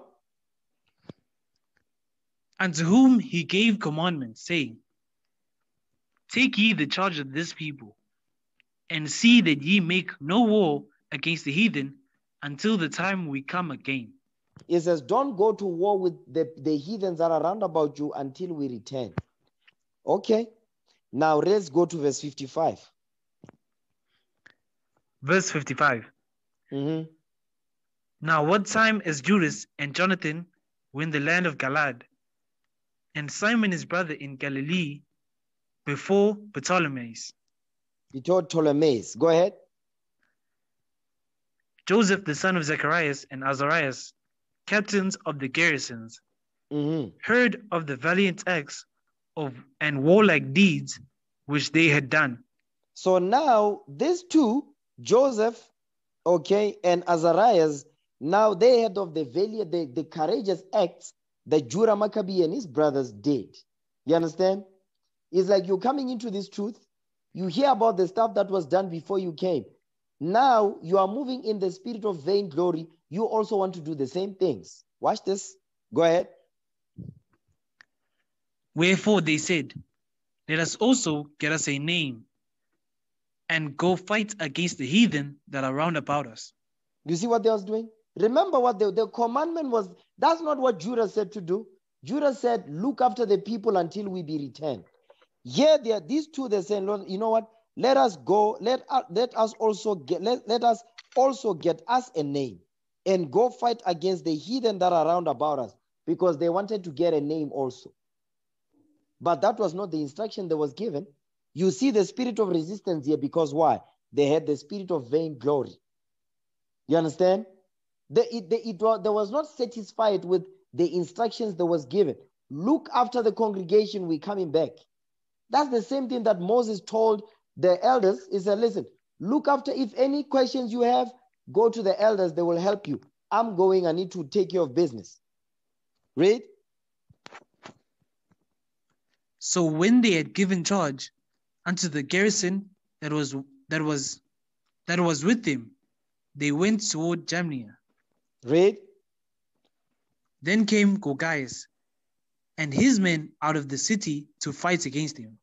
So now they are waging war with Gorgias now. Go ahead. And so it was that Joseph and Azarias were put to flight. Now they were put to flight because they went against the order. The spirit of resistance, that's the spirit of Satan. Now look at what's going to, look at the consequences that will come about for them going against the order. Read. And pursued unto the borders of Judea. Read. And there was slain that day of the people of Israel about 2,000 men. So 2,000 men got put to death because of these two. Because of what? Because they wanted to get some type of name. They didn't care about the people. They thought it was about them. And because they thought it was about them, they resisted the counsel that they was given. Look after the people. Now 2,000 men have been put to death because of what? Because of their what? Vainglory spirit. Go ahead. Thus was there a great overthrow among the children of Israel, because they were not obedient unto Judas and his brethren. Read. But thought to do some valiant act. You see that part right there?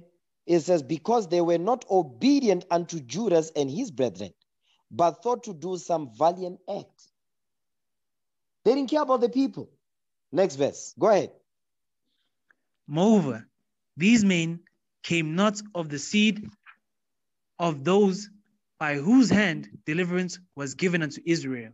Now that's a heavy verse right there. That's a heavy verse right there. Read verse 62 again. 1 Maccabees chapter 5 verse 62. Moreover, these men came not of the seed of those by whose hand deliverance was given unto Israel. It says, you see what it's saying? It says, moreover, these men, meaning what? Meaning who? What's his name? Joseph and Azariah.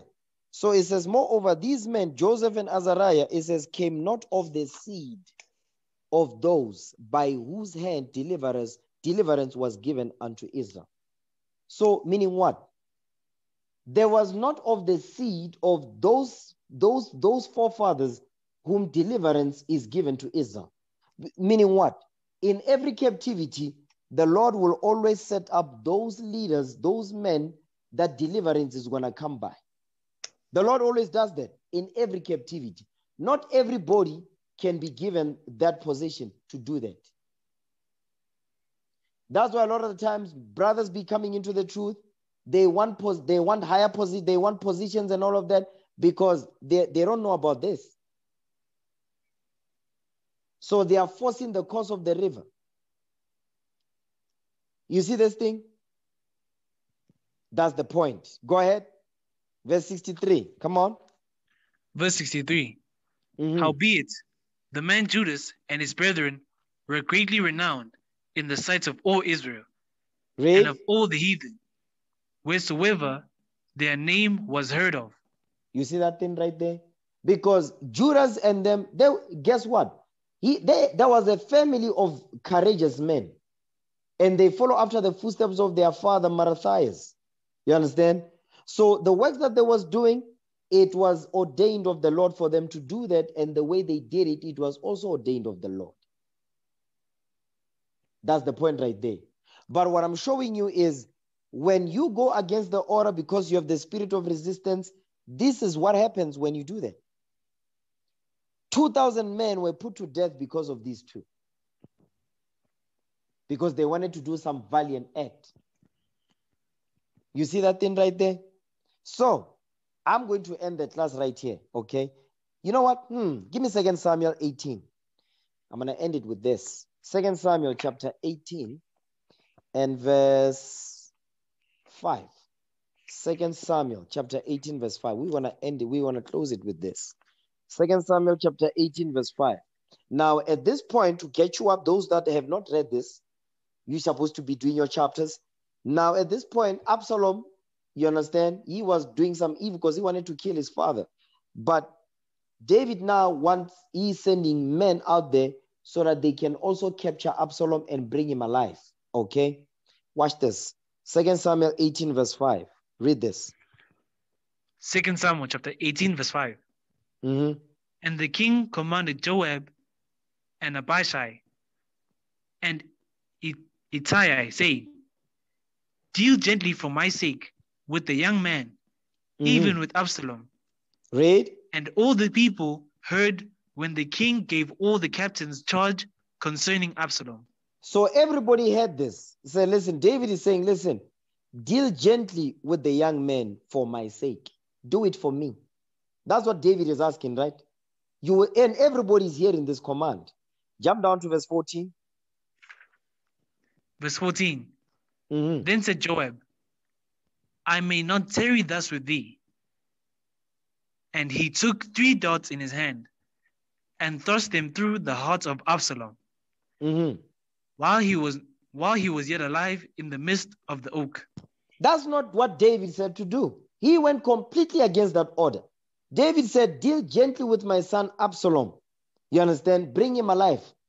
He decided, I'm going to kill him. He went against the king's commandment because guess what?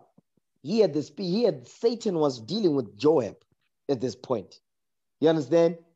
He had that spirit of resistance. That was his problem. Next verse. Go ahead.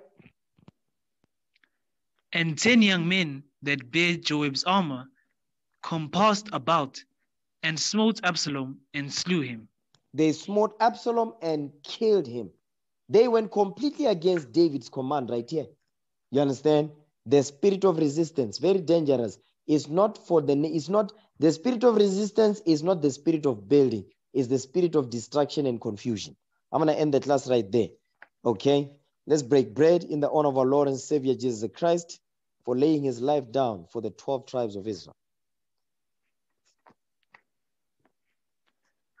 1 Corinthians chapter 11, verse 23. For I have received of the Lord that which also I delivered unto you, that the Lord Jesus, the same night in which he was betrayed, took bread. And when he had given thanks, he brake it and said, Take, eat. This is my body, which is broken for you. This do in remembrance of me. After the same manner also he took the cup when he had supped, saying, This cup is the New Testament in my blood. This do ye, as oft as ye drink it, in remembrance of me. For as often as ye eat this bread and drink this cup, ye do show the Lord's death till he come. Wherefore, whosoever shall eat this bread and drink this cup of the Lord unworthily shall be guilty of the body and blood of the Lord.